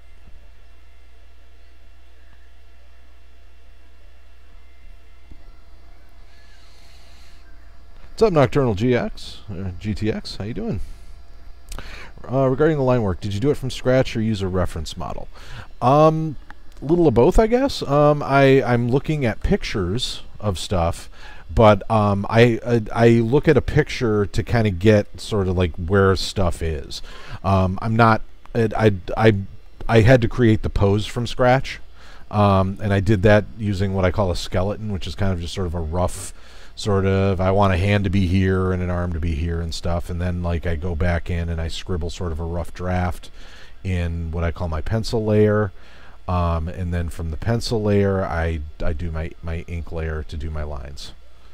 So it's sort of a anywhere from a 2-step to a 3-step process, depending on how complicated I want to make it for myself. Now, don't get me wrong, in some cases I will directly just sort of throw a picture up there and, you know, trace out some lines just to kind of get, you know, I'd like for really complex things where I'm trying to get a shape or something, but I did not do that for this one. I'm not against the technique, I just didn't do it for this one. So.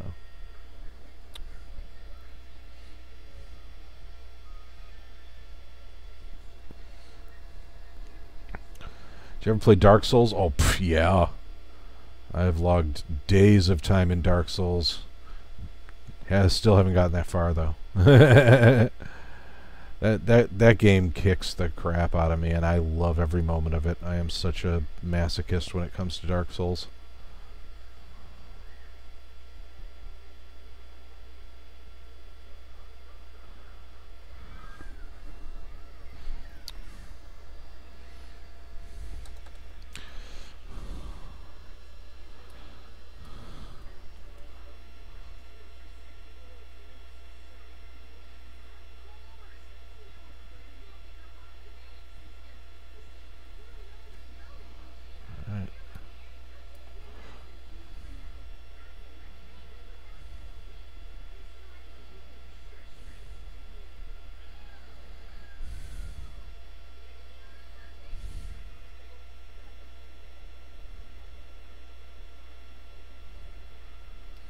But yeah, Dark Souls is the jam, yo. As in jam a thing in my eye and twist it. Yeah, I mean, I love I think that's the main reason I love Dark Souls. Is just it's very inspiring in a lot of ways. You know, just the sort of bleakness of the entire world that it takes place in, and everything it sort of represents. It's really kind of neat. Alright, so what else do I have to do that to? Probably the earbud things, and actually I do need to, yeah, I need to make that darker too, I think. Okay, let's bring our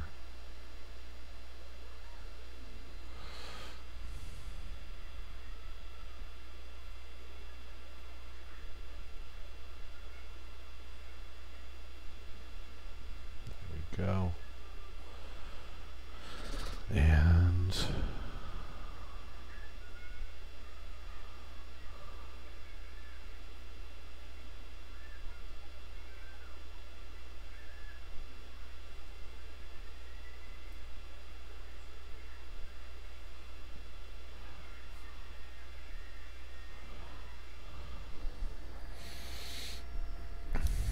I'm here. 3 a.m. Still can't sleep. Attempted some drawings, but used the third method, copy paste the lines. For some reason, I can't publish VO9. Oh, what, are you getting some sort of an error when you try to publish? The third copy paste the lines thing. So when you say copy paste the lines, do you mean, are you like just trying to like, are you like putting down like a photo or a picture or something and then just using that to trace the lines, or are you doing something different?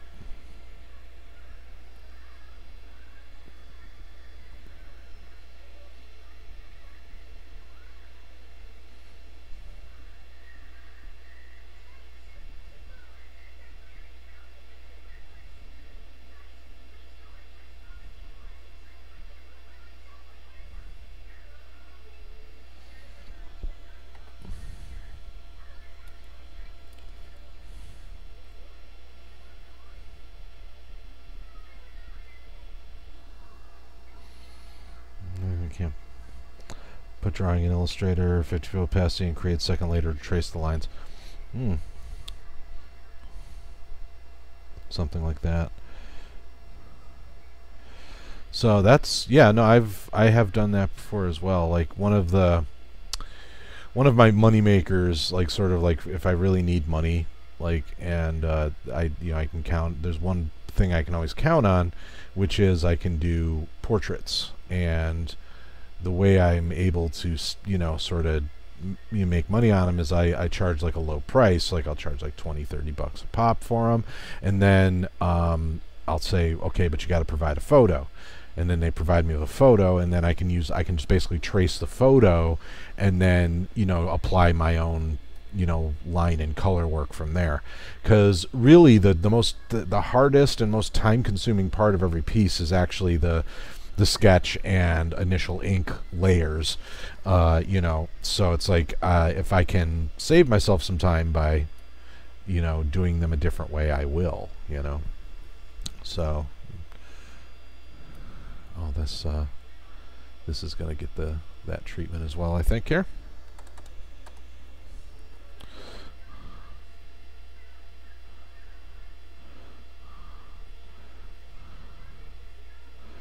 But yeah, I mean, it's a perfectly valid method. In fact, the thing is too, way back in the day, I mean, like, I won't say way back in the day, but there was a period in time when artists used to use projectors, and they would project an image up onto like let's say they had a canvas, they would project a photograph or whatever they were using for reference onto the canvas, so that they had something to sort of look at and just directly reference. So I mean, it's not an unknown technique at all.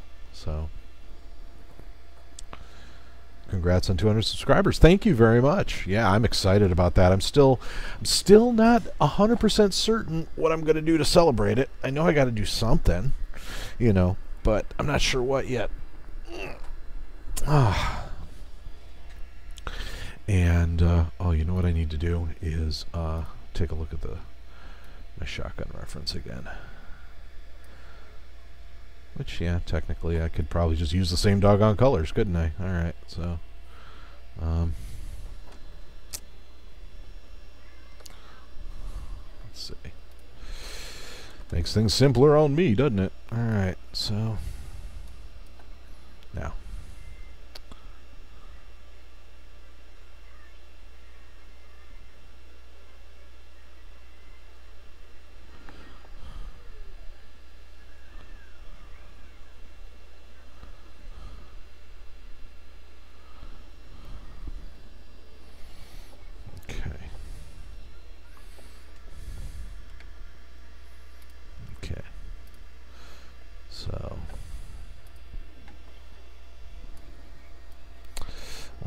I can't believe SCP has reached 100 plays. Oh, yeah, nice. Tunnels of Darkness. Is Tunnels of Darkness the one that had or was it the... Right. Oh, you know what? Yeah, you two are the ones that need to talk to each other. RGF Solid, your balls, right? I'm almost positive. I think it was the Dark Laboratory one that you had the blinking effect, the blinking mechanic.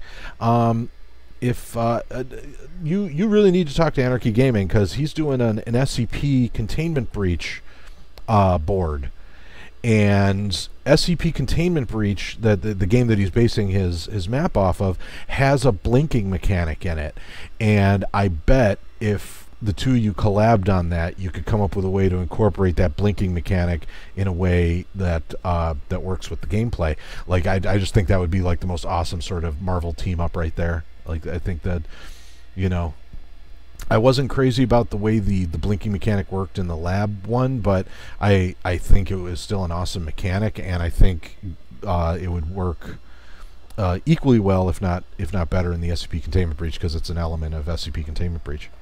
So, but hey, congratulations on 100 plays. It's awesome. All right, now. Okay, so that's my color base. Let's now do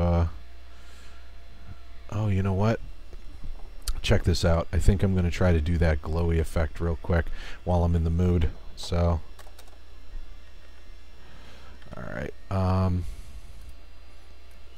so this is going to be a wee bit tricky, so bear with me here. So first things first, I have to grab a sort of bright blue here, and then get myself a nice small brush.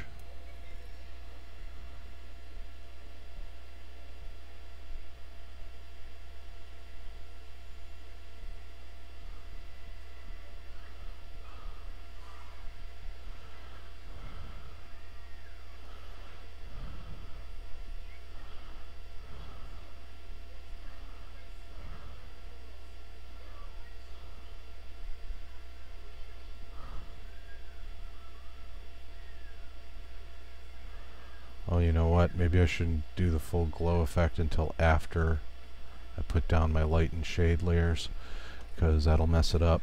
So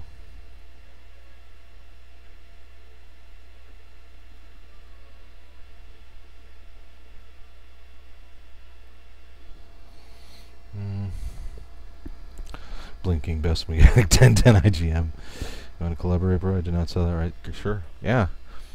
Yeah. Y'all have a lot to talk about. I think you got you both have a penchant for cool mechanics and darkness, and I think the two of you could definitely come up with something awesome.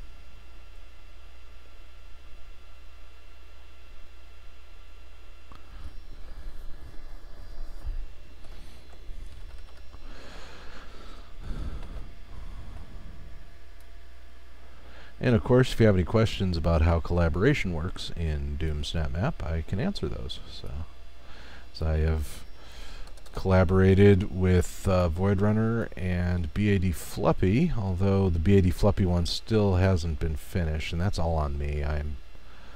Honestly, I know the technique behind collaboration, but ultimately I'm not a very good person to collaborate with because of the way my brain works. Like, one minute I'm all, totally gung-ho and I'm going to do this thing, and then the next minute I get obsessed with building a city for 2 weeks. Like, the reason why my collab boards still aren't done is because I had like a dream one night that I was building a city, and it turned into Devil City Ransom, so.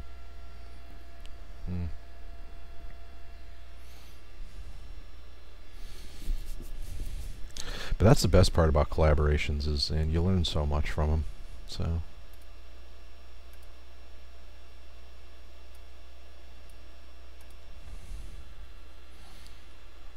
My collab with Voidrunner is the reason I know about the 12 AI limit. That's where I learned that.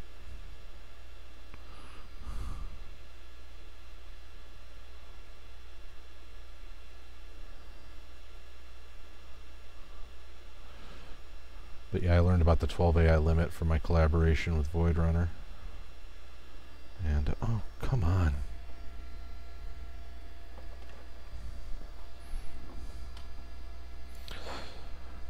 Alright.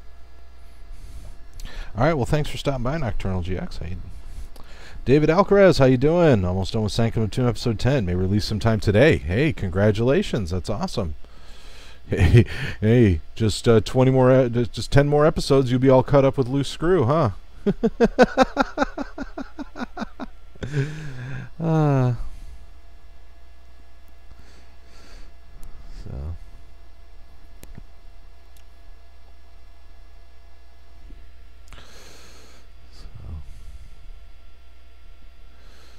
He's barely finished with Loose Screw 2, and he's already setting up that Loose Screw 3 hype.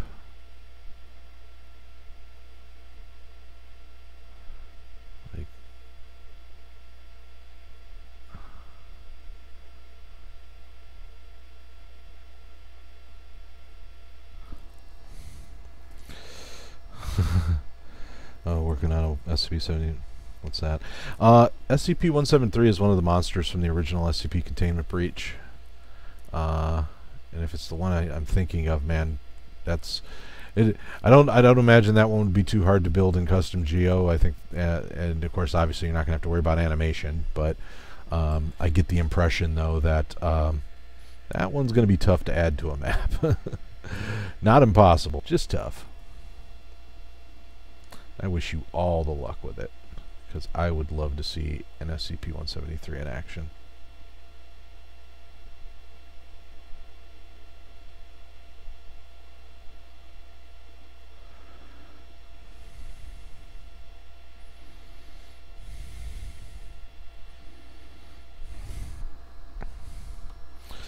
Honestly, Loose Screw is way better than my series.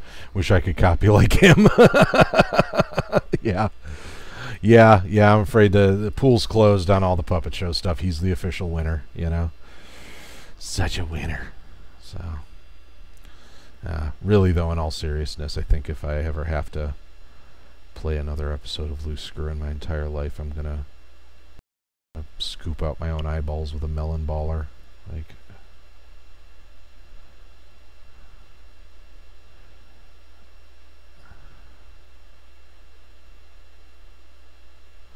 I know I don't normally like to talk.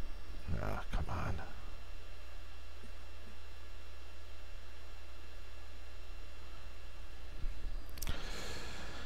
You know, I'd probably gonna scoop up my eyes with a melon baller if I have to play another episode of Loose Screw. But if I, yeah, just no.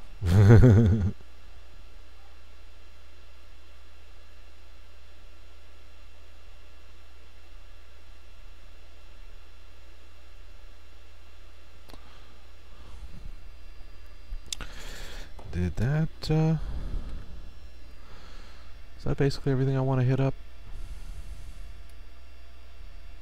Unless, did I have to do something with the fingers, maybe?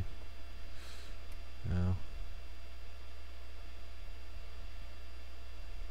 Maybe I should do the fingers just because, you know, I'm apparently doing the gun the same color, so it sort of makes sense.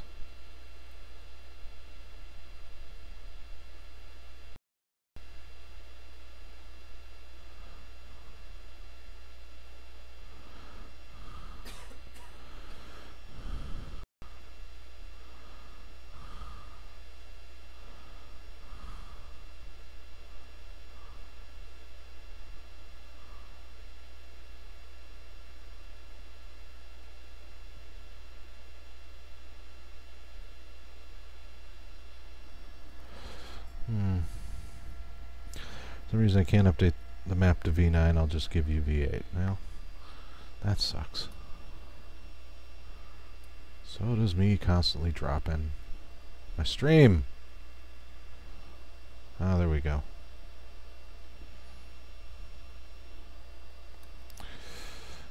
Folks, I am really sorry about the quality of this stream. That's like one of my goals right now is to upgrade my computer equipment so this stops happening. What's happening is my processor is getting completely maxed out like every couple minutes. I can't tell if it's just some weird thing that's running in the background or just, you know, I just think my computer sucks. So it's the most likely explanation. So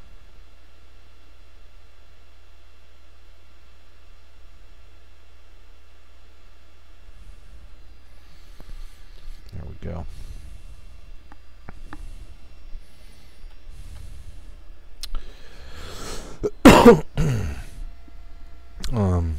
So how does collaboration work? So the way collaboration works is that what happens is one of you works on a thing like a map, and then once you get the map to a certain state, you know, where like the other person's going to add whatever their contribution is, the first person and the second person talk amongst themselves, like using whatever chat program they have or whatever, and they agree on when they're going to meet up, and the person that has been doing the work goes ahead and publishes the map, not for review, just plain old publish, and then the other person downloads it and then lets the first person know they downloaded it. First person deletes it, the other person adds their stuff, and you can basically pass the map back and forth that way. So what happens is whoever the first person to work on the map is, they're the ones whose name is going to be under original author. So if you're doing a collaboration, the best way to do it is whoever the original author is not the person that publishes the final map for review. And then of course in the description you'd sort of, and maybe somewhere in the map you throw up some, you know, this is a collaboration between these two people thing.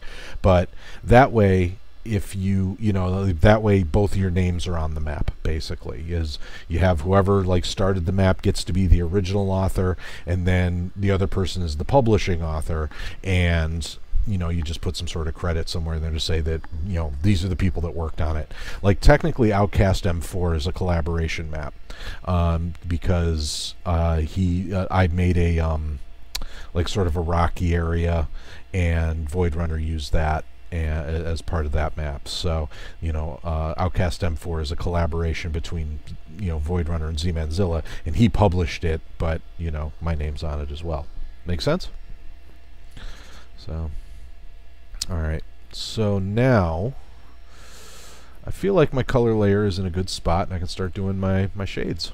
So, and I can probably, at this point, delete my pencil layer and my blue sketch. So that should free up some resources at least. Cool. Cool. All right.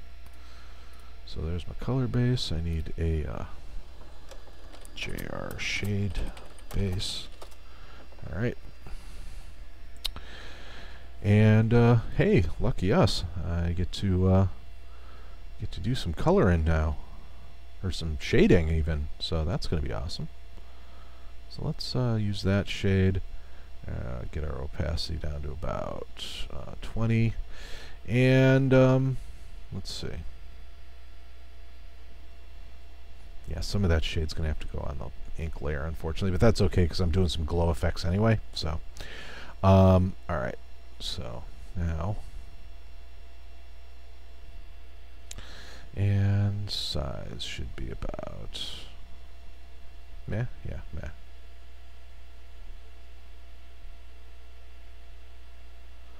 Okay, that's really weird. That seems a little harder than I would have thought it would have been. So.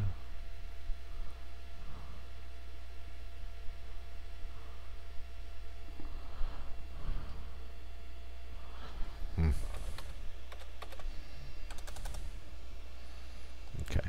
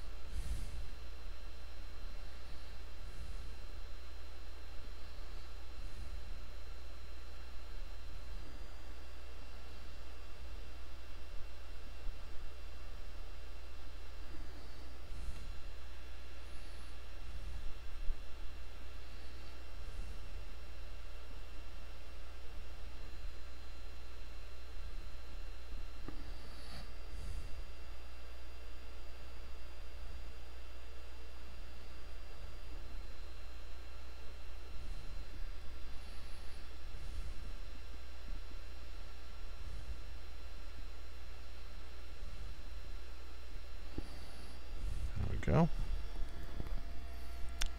SnapMap's loading. See you in 4 minutes. Gonna go watch some game design vids. Cool, cool. If you're leaving, then thanks for stopping by. I do appreciate people hanging out with me while I draw.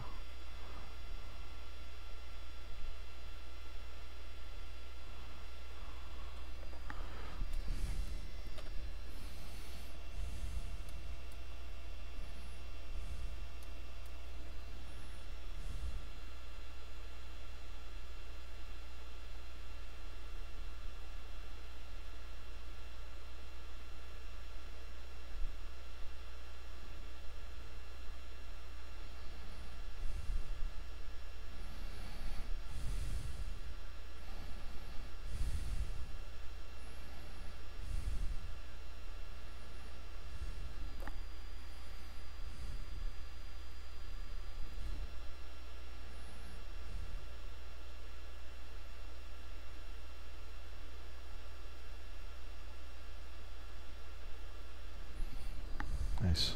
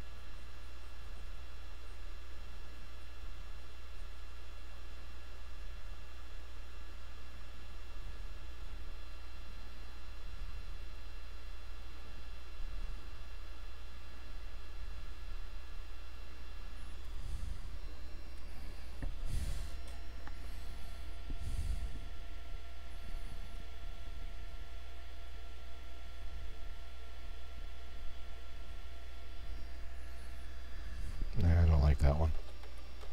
There, that's fine. What is loose screw again? Okay. Wow. So loose screw. Okay. Let me preface this by saying that I'm not a huge fan of like spreading rumors or anything like that. But since a lot of the sort of events that made loose screw famous do involve me, I feel like I am somewhat at liberty to talk about it. So loose screw was a it is, I should say, a map by an author by the name of Perfect Pastel, and the maps themselves are not very good. Let's put it that way. But what has made them infamous is the author's behavior when it comes to trying to get his maps published. There's a video on my channel called the loose screw documentation of the loose screw incident, and basically what happened was I was reviewing a map for another mapper, and he got my Xbox ID and started PMing me through Xbox Live to come play his map, and I kept telling him repeatedly, I'm on stream, leave me alone. And he just bugged and harassed me so much that I did the stupid thing and finally caved in, and he took me he invited me to play his map, and like literally the only thing the map was a bios page for like, and first off, bios pages are terrible. Like, I mean, seriously, if your characters if you can't tell people who your characters are through natural storytelling techniques, a bio is not going to help us out. And it wasn't even a good bio. Like, it was literally just like the bio told you almost nothing about any of the characters, just basically their names, you know. It was just really terrible. And then that transitioned directly into like a fight with a baron that went nowhere, and it was just really, you know, unfun. And he had pulled me away from another person's map, so it was also really disrespectful to the other mapper, and you know, just everything that was wrong with it. And then he kind of took a huge attitude because I told him I didn't appreciate it, and so I documented the incident, and he's kind of gone on to become kind of infamous in the SnapMap review circles for just basically, you know, horrible maps and a lousy attitude. If you ever want to just have a laugh, like, go like just do a YouTube search at some point for like loose screw and watch some of the videos people have done of loose screw. Like, it is very rare for him to ever to get anything resembling a good review from anyone.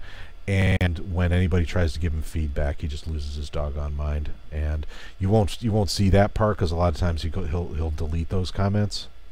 But yeah, he just he's poorly behaved, let's put it that way. And I have actually I have straight up banned him from my channel and from ever getting any of his maps reviewed. And he's the only person, well, one minor exception, like I've told there's another artist by the name of Justin83 that I said I won't publish his maps until he confirms that he's actually using my feedback for the intended purpose and not just to kind of get his maps played on YouTube, you know, which, you know, I don't mind, but it's like, you know, you take the good with the bad. And he just he has a what I would consider Justin83 has what I would consider kind of a irritating design philosophy, which is he thinks that, you know, he can just sort of throw assets together in, you know, literally less than an hour and call it a map and be on even footing with everybody that spends days and weeks and months on their maps, you know. And it's really irritating because he'll bug me. He'll say, please play my map, please play my map. And I finally play one of his maps, and it has the same problems as every other map of his I've played. And I tell him, and he doesn't do anything about it. And you look at his map list, and he's got over 260 some odd maps on it. And, you know, so it's like, well, you know, I don't know why I got to keep banging my head against the wall because you don't want to listen. I mean, I've told you flat out, you know, I don't enjoy your maps, and I mean, this is my hobby. It's not my job to play your maps on YouTube and make you internet famous, you know.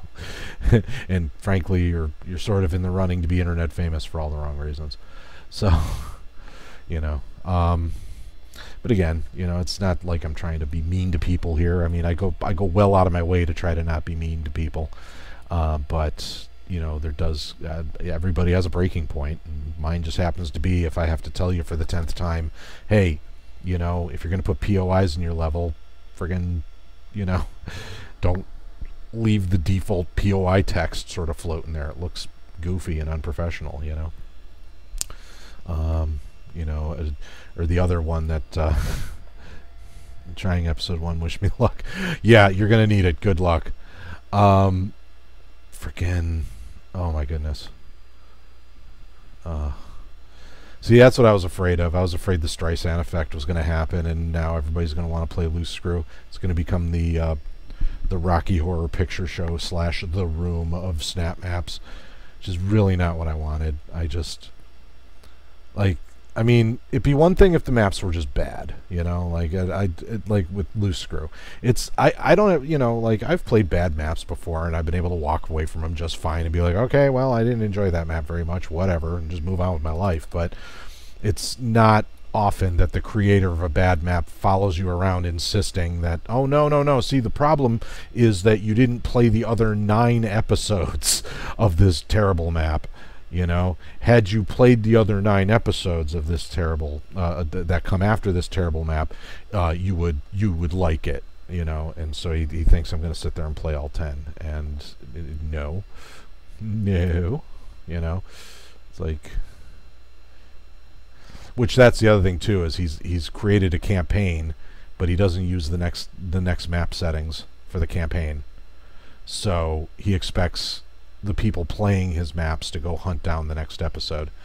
And he's like, seriously, he has been given that feedback by every reviewer that he talks to. Every reviewer tells him, you need to be using next map if you seriously expect people to sit there and play a 10-part series.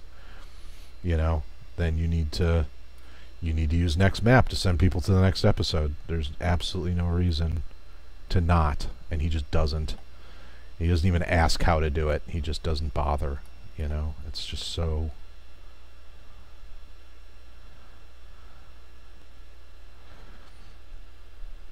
And, like, you know, just clunky dialogue and very little gameplay. It's just... Like I said, you're better off... There's 2 ways for me to go, but it tells me not to go. I'm confused. Yeah. I wish I could. I'll tell you this right now. If you take the high road, it pretty much ends the board. So, like you know, you win. If you take the low road, it's a gank and you lose. You know, it's stupid.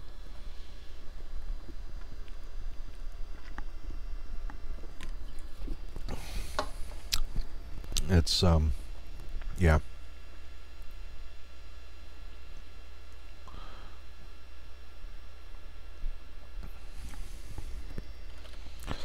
Alright.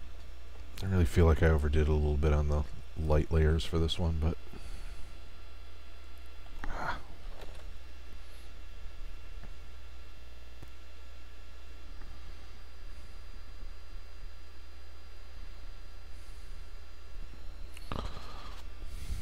Okay.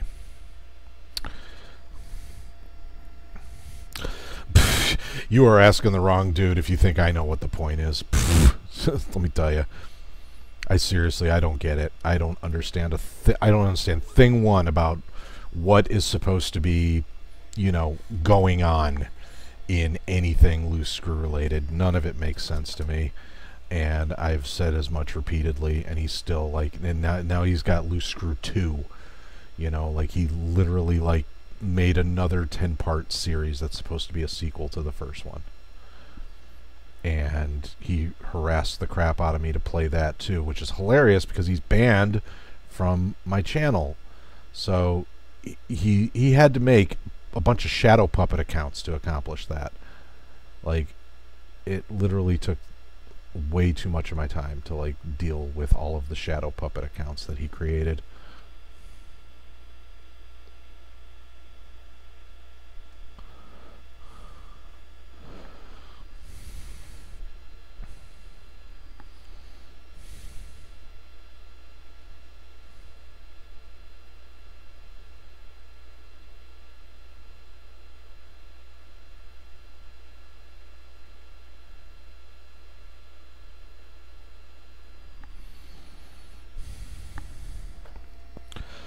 There's no POIs. Yeah. That's one noteworthy problem, I guess. Like, oh my god. I mean, you know, the big glaring one being that it's a very story-driven board, but none of the story makes any doggone sense. You know, you're supposed to give a crap about these characters that aren't even the least bit interesting. You know,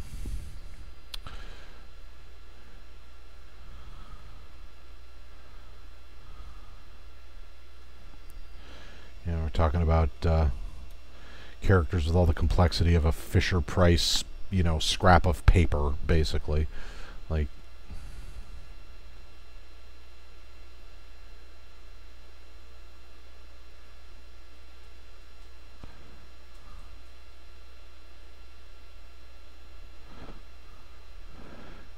I guess my point is it's just not very good. But God, he loses his mind if you tell him that. And the funny part is too, he also loses his mind every time there have been reviewers that have mistaken him for like having a mental illness. Well, I don't know if that's necessarily a mistake. He's definitely kind of, you know, I mean, like I do legitimately think he's got some sort of OCD or something like that, just from my own experience, and I'm not making fun of that. But the thing is, I don't care what's going on. I mean, there are just some things you don't do, and one of them is harass people. You do not follow them around the internet harassing them to play your SnapMap. You know, no means no is, I don't care what you have, no means no is the rule. You know, that goes for so many situations in life. So, but you know, that said, like if you I thought honestly, like the first time I interacted with him, I thought he was a very impolite child. Like I thought he was like, I could have swore he was like, you know, just from the way he was sort of acting, I was like, I think I'm dealing with a younger person here. Like, and so like my first feedback to him was very sort of, you know, as if I was addressing a child, and that was because I legitimately thought I was addressing a child. And he lost his doggone mind. He told me, oh, I'm 19, a kid couldn't make this map. He said, stupid kids couldn't make this map. Which, you know, considering I play maps from people much younger than 19 that are far better than Loose Screw, that's kind of a stupid thing to say. So, hey, Ron, let's go save Charlie. Yeah, roll credits. Ever thought of a sprint mechanic? I'm a kid. Yeah, I mean, dude, seriously, like I play maps from young folks all the time, you know, teenagers and younger, you know, and you know, age does not define what a good map is. But again, you know, he's not hearing that part. He's just hearing the part where he wants me to be like insulting him, because that way if I'm insulting him, then he can retaliate. And you know, that's what he really wanted to do, I think, was retaliate. So, but you know, it's whatever. Like I said, I won't deal with him anymore. I do periodically have to deal with him. Like for a while there, I was like, I did take the Loose Screw Incident video down from my page because, you know, branding. But I had to put it back up because once that video got taken down, he started going back to harassing YouTubers. And I was like, all right, we got to start protecting our own here. So I put the videos back up.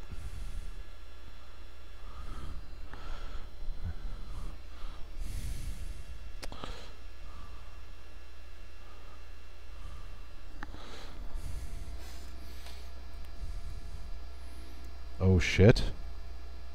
And it's permadeath. Yeah. Yeah. Seriously, it's frickin' permadeath. Like, I just don't I don't understand what he was thinking. Like, as far as I'm concerned, if literally the only thing going on in your board is a story, then why even bother with a death mechanic, you know? Like,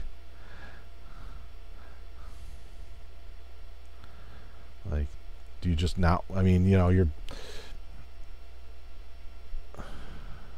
I don't understand why anybody would do that. So it's one of those situations where I've caught myself on occasion. It doesn't make it into many of my final videos, but I have on occasion caught myself saying, "Oh, really? You think you deserve permadeath?" Like, I feel like a board has to earn permadeath. Like, I think before any board gets signs off, any map maker signs off on the idea of making their map permadeath, like, they should really do a lot of, you know, there should really be a very important reason for it. Like, I should be able to talk to a map maker and say, okay, so what is it about your map necessitates permadeath, you know, and for them to be able to say something other than, well, I didn't know how to program lives, you know, because, you know, you can learn how to implement lives. It's not the hardest thing in the world to do. I mean, and of course my resources are going 8 buggy again. Lovely. And I think my resources just went all 8 buggy again. I'm really sorry about that.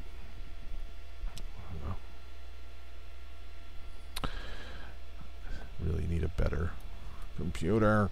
Wah.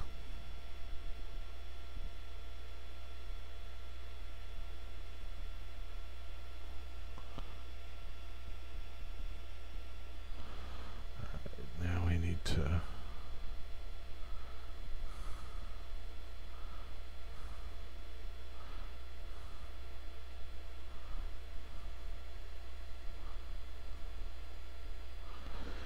go. I'm going to try another map by him. Hide and sneak. Oh yeah, please. Hey, he did like multiple Five Nights at whatever's, you know. Like, I'll tell you this right now. If you're a younger person, I may say something that's about to offend you. But as much as I love the Five Nights at Freddy's series, I will not play very much from an author that has too many Five Nights tributes on their board or on their map list. Like, I feel like, you know, y'all need to I wouldn't call myself a part of the fandom per se, because here's the thing: I enjoy Five Nights at Freddy's, the lore, and I love watching other people play it. I won't play it, you know, but I love the lore and I love watching other people play it. But like, I certainly, you know, I'm certainly not going to play a remake of it in Doom. So let's see here. Let's see how we did. Well, apart from all the edgy smudges, that's pretty good. I'm gonna have to go in and, like, obviously do some spur trimming, but I think that puts us to a point where I can finally do my glowy effect that I've been so very, very much looking forward to doing. Okay, and let's see if I can make this happen. Alright, so I need that floofy brush there. Alright, let's see what we can do here.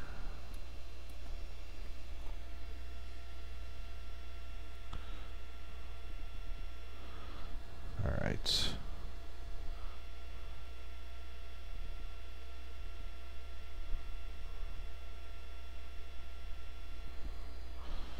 I feel like that did not land. Okay, so...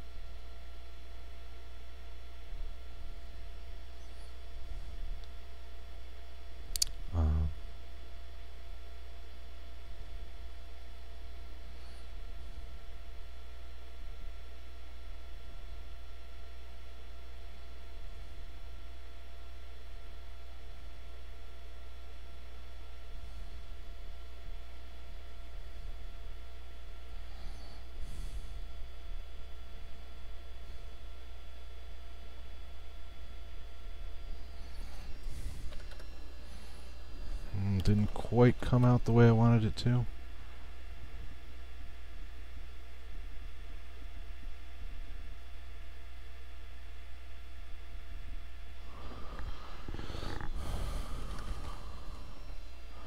Yeah, but it's close enough. Alright. Permadeath and a hide-and-seek board. Okay, wow. Oh my goodness.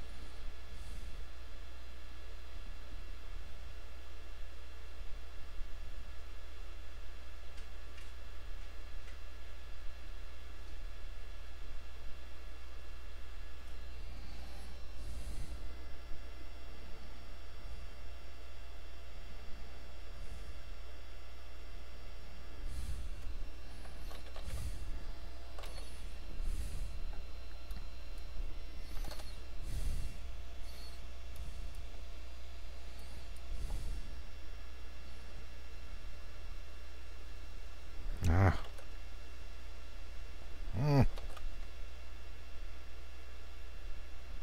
Better. There we go.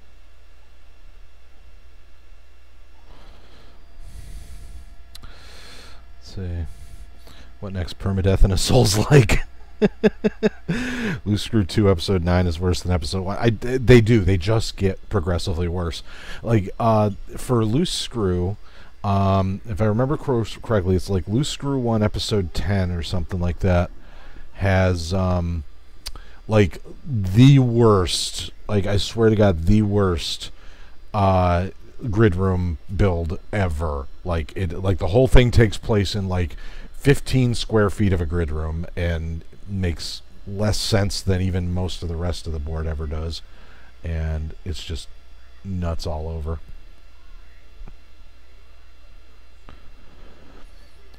And I think one of my other things I think is hilarious is that, okay, so remember we were talking about how, like, he doesn't like to use the next map setting thing. So what's weird about that is that he has all of these, like, things where it's like, did you do this in the last map? Did you do that in the last map? And it's like, if he used the next map setting, it would track that for him automatically. Like, he could just have an integer that automatically loads those things. So he's trying to do a branching path story. I mean, forget the fact that none of the story makes sense to begin with, but he's trying to do a branching path story, and like, but he expects the player to treat the whole thing like it's like some sort of a choose your own adventure book or something, where it's, you know, it's on your honor to pick the one that you wanted to do, you know. And it's like, again, you know, like, SnapMap can already do all that stuff. Oh, that's, whoops, wrong layer. Okay, so we head back down to our shade base. I said we head back down to our shade base. Oh, that's the color base. Okay, so we got to merge the... There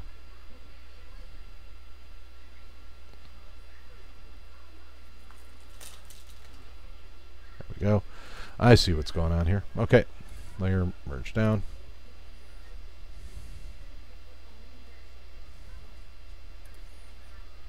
Okay. Now that should work. There we go. All right, and actually we want the sharp brush here. Okay.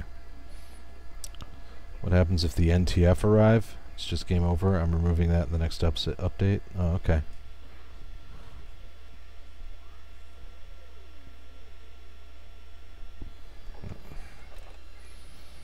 All right. So, oh yeah, I need to purple the background here.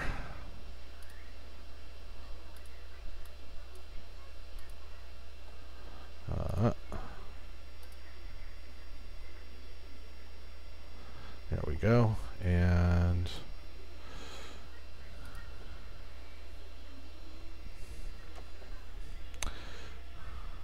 There we go.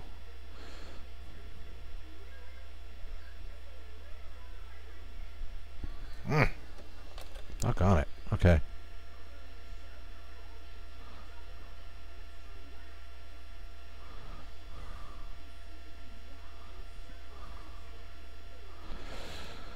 This is just the cleanup phase now. But we are almost done with this first component of the poster. I'm excited. Is everybody else excited? I am hyped.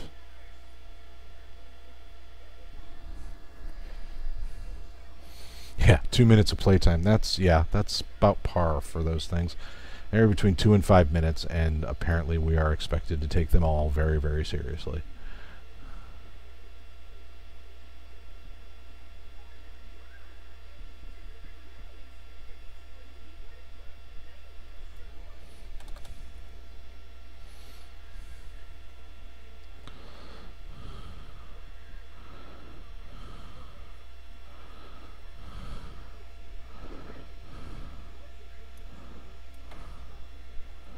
There we go.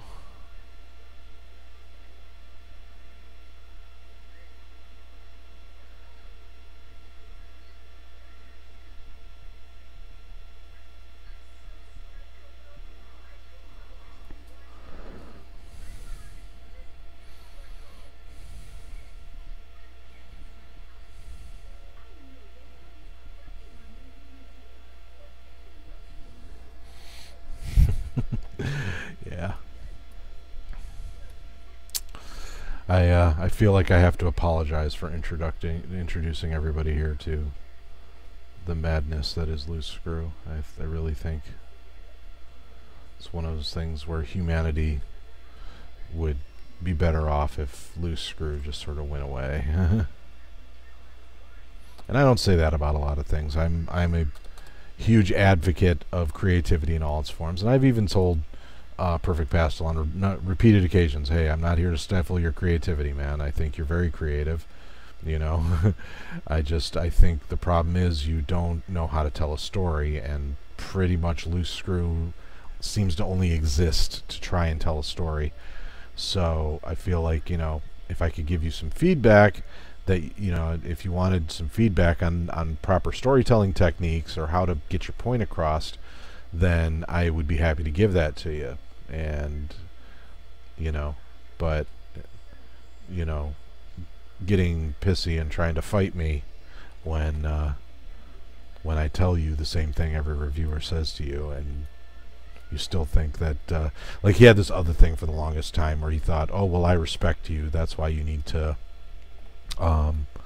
like my maps. And it's like, that's not really how respect works, you know. That's not really how anything works. I mean, you know, I wouldn't be a very good reviewer if I was just telling everybody, oh yeah, great job, keep up the good work, you know. Like, you know,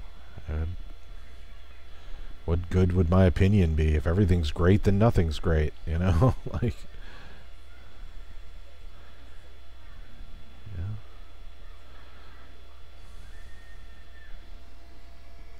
Virtual Reality Demon Simulator sounds neat. It's on the review queue. Oh, I played that one. It is okay. So here's what happened. I played it thinking it was going to be kind of stupid, and it was actually kind of cool. It wasn't great, but there was some cool stuff going on in it. I really dug it. So, yeah, Virtual Reality Demon Simulator is actually pretty cool. It does this cool. It has like a cool glitchy thing that it does. I don't want to spoil too much, but yeah, I think you'll like it.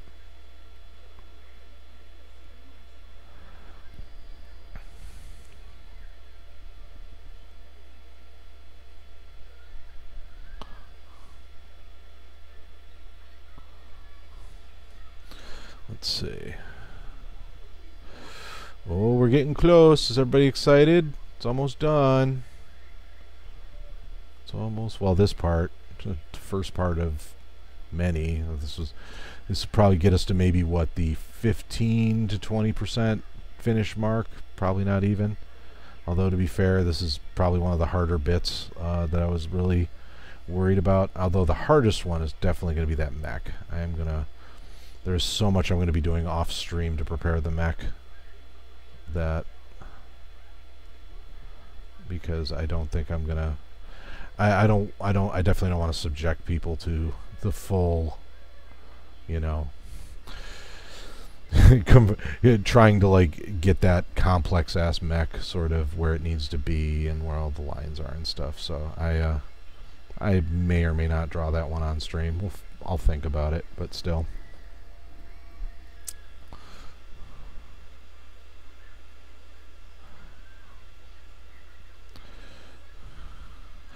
But yeah, the virtual reality demon simulator is definitely like one of those maps that is the very reason I like hitting up the review queue. Two of my favorite mappers that nobody knows about are Ford Forest and Veterinary, and like I know why. I mean, people probably wouldn't like their work if they knew about them.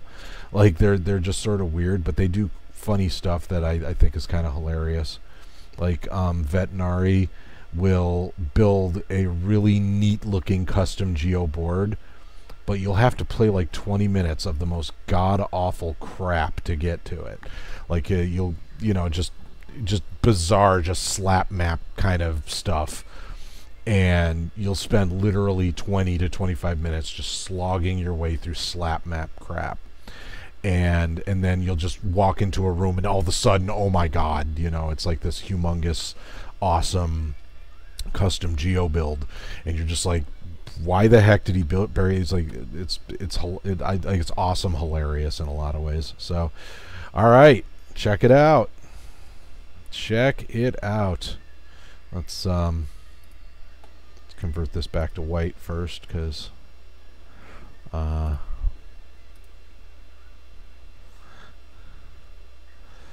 but yeah, this is my first time catching an art stream, maybe, unless I was here for the Baron, don't remember. Either way, good stuff, thank you.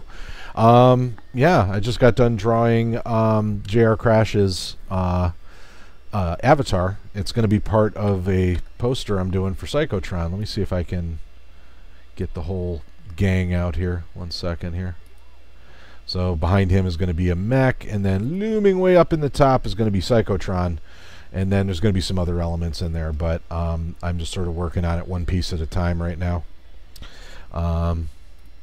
So for now, though, the whoops. For now, though, I've got the JRcrash model completely drawn up. So pretty happy with the way that came out. There's a little bit of like weirdness on the arm shading that I'm not 100% crazy about, but I can live with it, you know. I mean, there's going to be a lot going on in this picture. Nobody's going to stop and go, hey, this one thing is missing.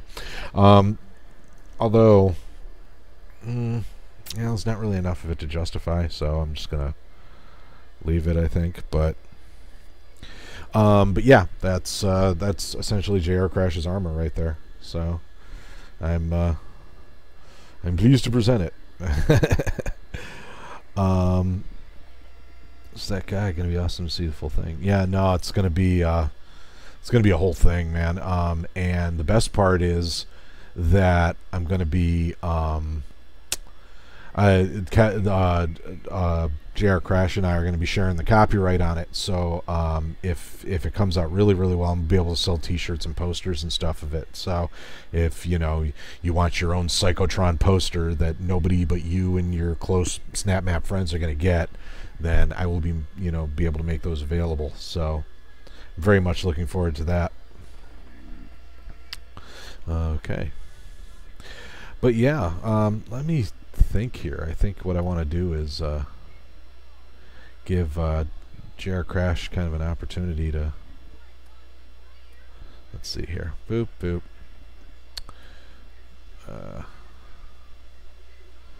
yeah, so that's that right there. And then hey, Bopkins, if you're watching this, man, go ahead and get yourself a screen grab of that. You've already got yourself some cool artwork you can use for whatever, and with more on the way. But now we've got this cool little isolated pic of your avatar there.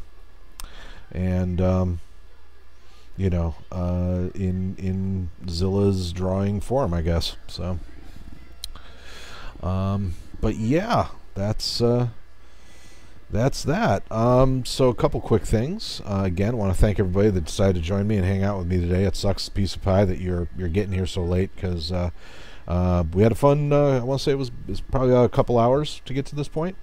But fun does need to stop somewhere, and I'm not going to have enough time to start that mech tonight, and I got to start dinner in about 30 minutes. So yeah, but that's where we're at. I do plan on continuing this again, if not tomorrow, then Tuesday, and I may even do some more streaming on Twitch tonight. I'm an affiliate now, so I got to represent. You can subscribe now and get access to the exclusive Corey emoticon, which is awesome. So in any case, that's going to be it for me. Once again, I want to thank everybody for joining me. If you want to commission your own piece of artwork, definitely reach out to me. You can leave a comment on this video.